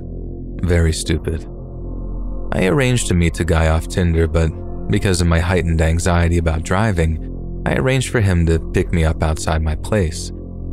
I had been talking to him for a few weeks at least, but that is not redeemable, and I know that. The choice I made on this day could have ended me, but thankfully I'm still around to tell the tale. The guy picked me up in his car and told me he planned to take us out for sushi. I love sushi, so I thought, great. He put in the name of the restaurant into his GPS and we were off, making pleasant conversation on the way there. Until I started seeing woods when I looked out my window. I felt very confused. We were supposed to be going into town, not into the wilderness in the middle of nowhere. And fear hit me hard then. He said, "I swear the GPS is taking me through here. I didn't choose this path. Just please take me back to civilization," I said. My eyes were wide and I must have looked like a deer in headlights. His face was really apprehensive, so he must have known that I was scared completely crazy. Oh my God, I thought to myself. I should have just conquered my anxiety about driving and met him somewhere public. Or, better yet, not met with this guy at all. What was I thinking? I'm gonna get murdered here in these woods. I tried checking my phone to see if I could assist him with the GPS, and that's when he said those spine-chilling words. There's no signal out here." I remember just thinking to myself to try to look calm. Don't let him think you suspect he's onto something. But man, did I feel terrified. The tips of my fingers were cold while I was simultaneously sweating. If he was going to kill me, part of me wanted him to get it over with so I wouldn't be left in anticipation. His forehead was perspiring. He kept saying, I swear I'm not doing this. I'm trying to get us back on route to the sushi place." I said, I don't care about sushi anymore. Get us to a gas station. Just anywhere with people at this point." And he responds, "I don't have a shovel or a weapon or anything if that's what you're thinking." Which did little to calm my nerves. We finally reached the restaurant after what felt like an eternity. I'd never been so scared in my life. I didn't have much of an appetite and I was physically trembling when we arrived. But I figured he didn't kill me when he had the chance, so I guess it was safe now to continue with our date. I already planned on taking an Uber home because I didn't want to go through that experience again. I was shocked out of my mind when he then asked, "Do you want to go back to my place?" I nearly choked on a piece of sashimi. What? I didn't know where this was coming from, and I didn't know how he could ask me something like this now on a first date when he literally saw me pale as a ghost just moments ago. Like, how long will you make me wait before we, get it on? A day? A week? A month? I stared at him, dumbfounded. I couldn't respond because I was utterly speechless in that moment. "Well, I can't wait a whole month. I'm telling you now," he said. I didn't say anything and the rest of the date was just insanely awkward. I said goodbye as I took my Uber home, and only seconds after my driver pulled out of the restaurant parking lot, he texted me to say that he doesn't think it'll work out with me because he needs a girl with a higher libido. I didn't argue. I just texted back a simple okay, ready to be done with this man. When the Uber driver drove me home, he didn't take me through the wilderness pathway of a potential murder site. He took me through the streets, other cars, lights, the sweetest scene to my immense relief.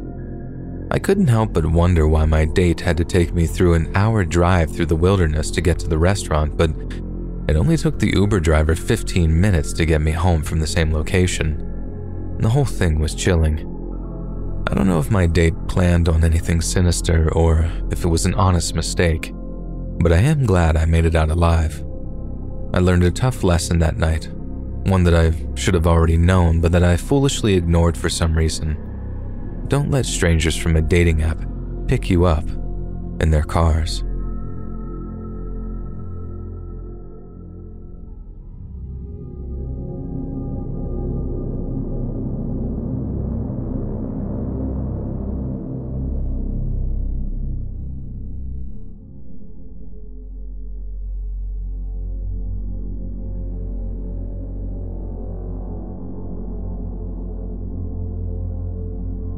just moved into a small countryside town into a house that was just beside a huge forest. It was a new neighborhood and didn't really have much houses on my street. You could, without a doubt, walk hours into the woods and just keep going. Being young and stupid, I'd take my dog walking without having my parents with me or anything to protect me.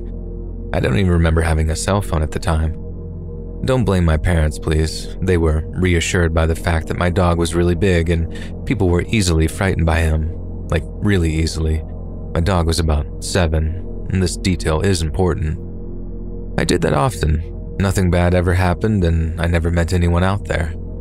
I loved it because I could really take my mind off of everything else that was happening in life. The moving was rough on me, and to make everything more fun, I was being bullied at school, so of course I really needed that. There I was, casually walking on a track that is across the woods that is used if you have a motocross or a quad.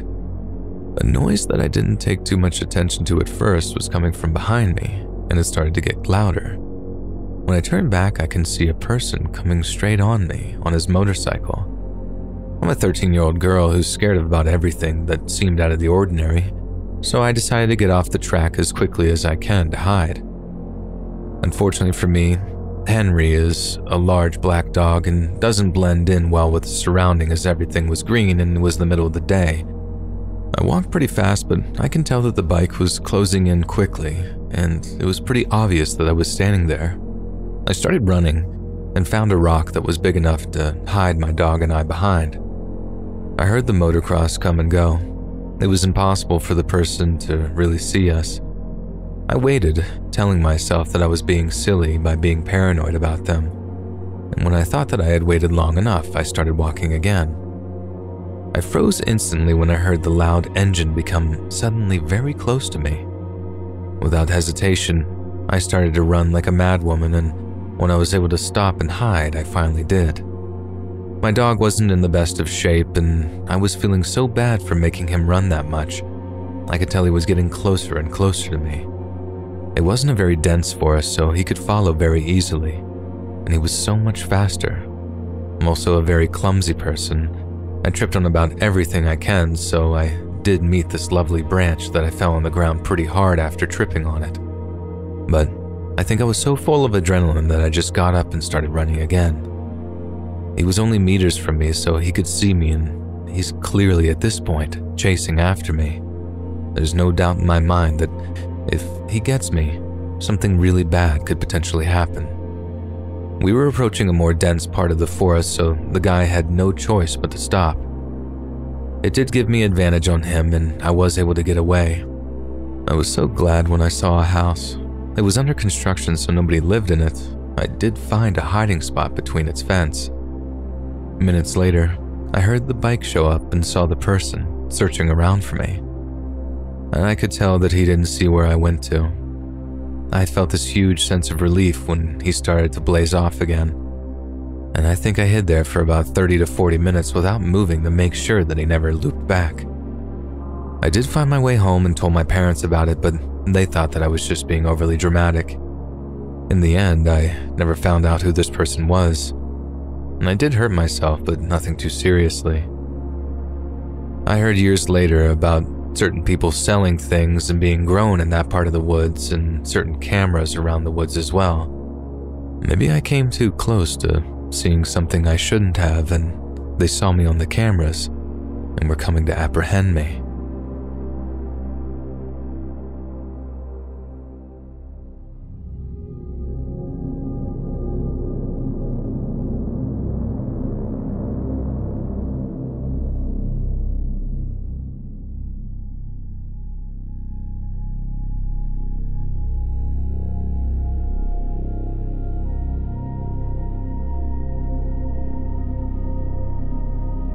When I was about 15 to 16, I was a real party animal, always the next town over at my friends' places. Most of the time I was able to stay at their place overnight and head home the next day, but there were a few occasions where I found myself walking home. This walk was roughly 2 to 3 hours. If it was a nice night, I didn't mind it at all. It gave me a chance to sober up before I got home. No, my parents didn't know that I was doing this. It was just me being a stupid teenager. At the time, there was a good 40-minute stretch that was pitch black, with nothing but fields and forests on either side of the road. It has since been developed into a shopping center and homes. Every now and then, a car would pull over asking if I needed a ride home. Most times I would say no thank you and go on my way with no issue. 2 times, cabs had offered a ride home for a discounted price, and they were both amazing people. They told me about their wives and kids and how I should be really careful walking alone at night. They dropped me off at my house and made sure I got in before driving away. One night, walking home on that stretch of dark road, minding my own business, a car pulled over in front of me. Not a big deal, this has happened before. As I was about to walk past the passenger side, the window rolled down. A guy who seemed to be in his mid-30s asked if I was all right. He was very clean, handsome, and his car looked brand new. He had a smile on his face and a weirdly friendly tone. Every hair on my body started to stand up. This seemingly normal guy was giving me one of the worst gut feelings I had ever gotten in my whole life. I backed up from the car as he spoke to me. Being polite, I told him I was all right and not too far away from home, but thanked him for his concern. The smile never left his face, but it was just wrong, like it was being forced. He insisted that he could drive me home, then said, "There's some scary people in this world," and laughed. By this point, my body is screaming that I need to get away from this person. I faked a smile, thanking him again, saying goodbye and good night. I started walking away, pulling out my phone and pretended to call a friend. He sat in that spot for a little while before slowly creeping up beside me again, still giving me that weird smile. "Are you sure I can't drive you home?" I lied, saying that I was just talking to my friend and that he was on his way, keeping my distance from the car. "You can wait in the car with me," he said with a bit of an odd tone in his voice. Yet again, I declined his offer. My skin was crawling, and I'm sure you could hear the nerves in my voice. I continued with my fake phone call, loudly saying, "Oh, you're a few minutes away? Great, you'll see me." The driver's face went completely blank. His smile had gone, not a single emotion in sight. He just looked forward and rolled up his window and started driving away. I waited till he was out of sight before running as far away from that road as I could. I made it home safe that night, although the rest of the walk I was completely on edge, constantly looking over my shoulder and holding my phone up to my ear like I was talking to someone. Obviously, I can't ever really know what his intentions were, but if my gut was anything to go off, I truly feel like if I got in that car, I would never go home again.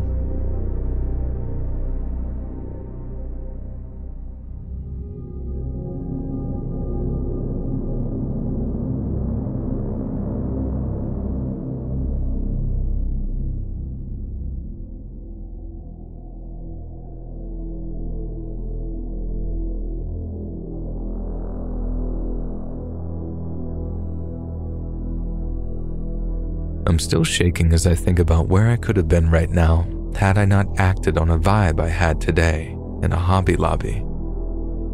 I was at the store to indulge in the springtime sale. As I was browsing the entire store, I noticed that I kept seeing the same man wandering around. I thought that he was there with his wife until I realized he was there alone. I also noticed that he had a Bluetooth headset in his ear the entire time. Not necessarily suspicious in and of itself, but I really started to get a bad feeling when he followed me around the small floral section as I weaved through the aisles. He kept looking at random flowers when I would look at him. I even saw him either quietly talking to himself or talking to someone on his Bluetooth, most likely the latter. I circled through the store several times to make sure that he was genuinely following me and to wait for him to leave before I went to check out. After a while of not being able to see him around me, I went up to the front and got in line. He crept from around a corner and got into the line right behind me, still holding the 2 random flowers that he had picked up. The cashier rung up my items while I typed a note on my phone. I told her that I had an online coupon and showed her the note that said, "The guy behind me's been following me throughout the store." She said that she was going to get the manager to verify this coupon. The manager came up and read my note and said, "With the other sale already applied, we might not be able to apply this coupon, but let's step aside and see what we can do." She took me past the register to get the details while the cashier rung up the man. I told her everything, and I look back, and the guy is telling the cashier that he forgot something that he wanted. He then goes back to the floral section to add another random stem to his items. He looks at me, talking to the manager, and tells the cashier that he needs something else and leaves the register again to get another random item. It was at this point that I knew that he was stalling to wait for me. The manager picks up on this too and calls up a male staff member to go out to the parking lot to make sure that the man got into his car and drove away. The guy paid for his 4 random flowers and left the store. The staff member came back in and verified that he drove away and offered to be in the parking lot until I safely drove away as well. He came out with me and pretended to grab carts until I had safely made it to my car and left. I'm so thankful to the staff that immediately jumped into discreet action to ensure my safety. Now, updates, February 23rd. I have a few updates to share. After posting and getting a lot of people advising me to contact police, I did. After I told them what happened, they told me that this guy was likely part of a human trafficking team and was what they call the Scout, who was sent to find a target and was on the phone coordinating a team to grab me in the parking lot or follow me home. They said that these types of operations have specifically been targeting craft stores in places like Target, where women often go alone. They worked with Hobby Lobby and have security footage of his face and license plate. I don't know if they've identified him from this, but they've been great at keeping me updated. I also contacted Hobby Lobby corporate and gave them the store number and the names of the employees that helped me. They weren't specific, but they said that they would make sure that the employees got the recognition they deserved. Thanks to everyone who offered support and helpful advice in this situation.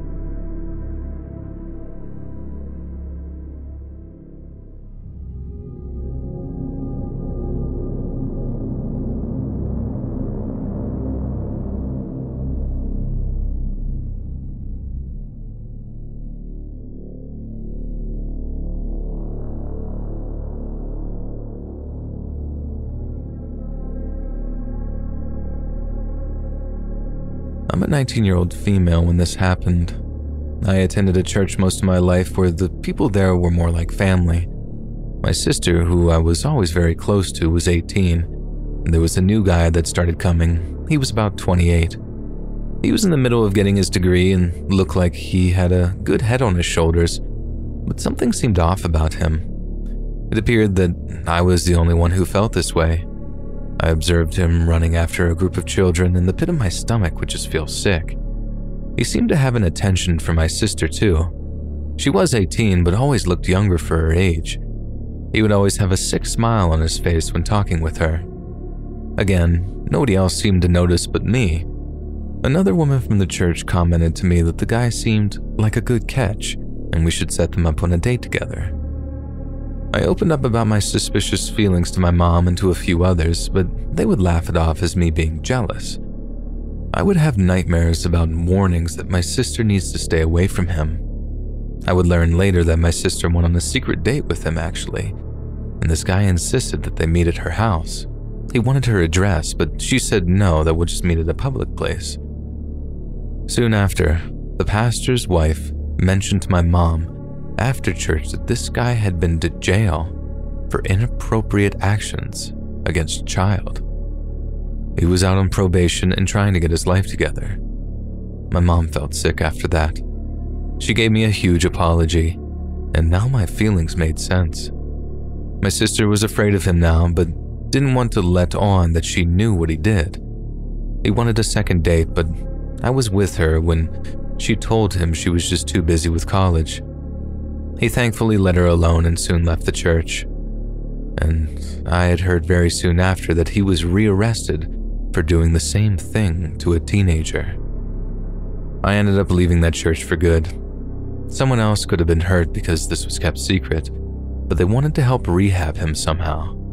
And I learned a valuable lesson, that you always trust your instincts.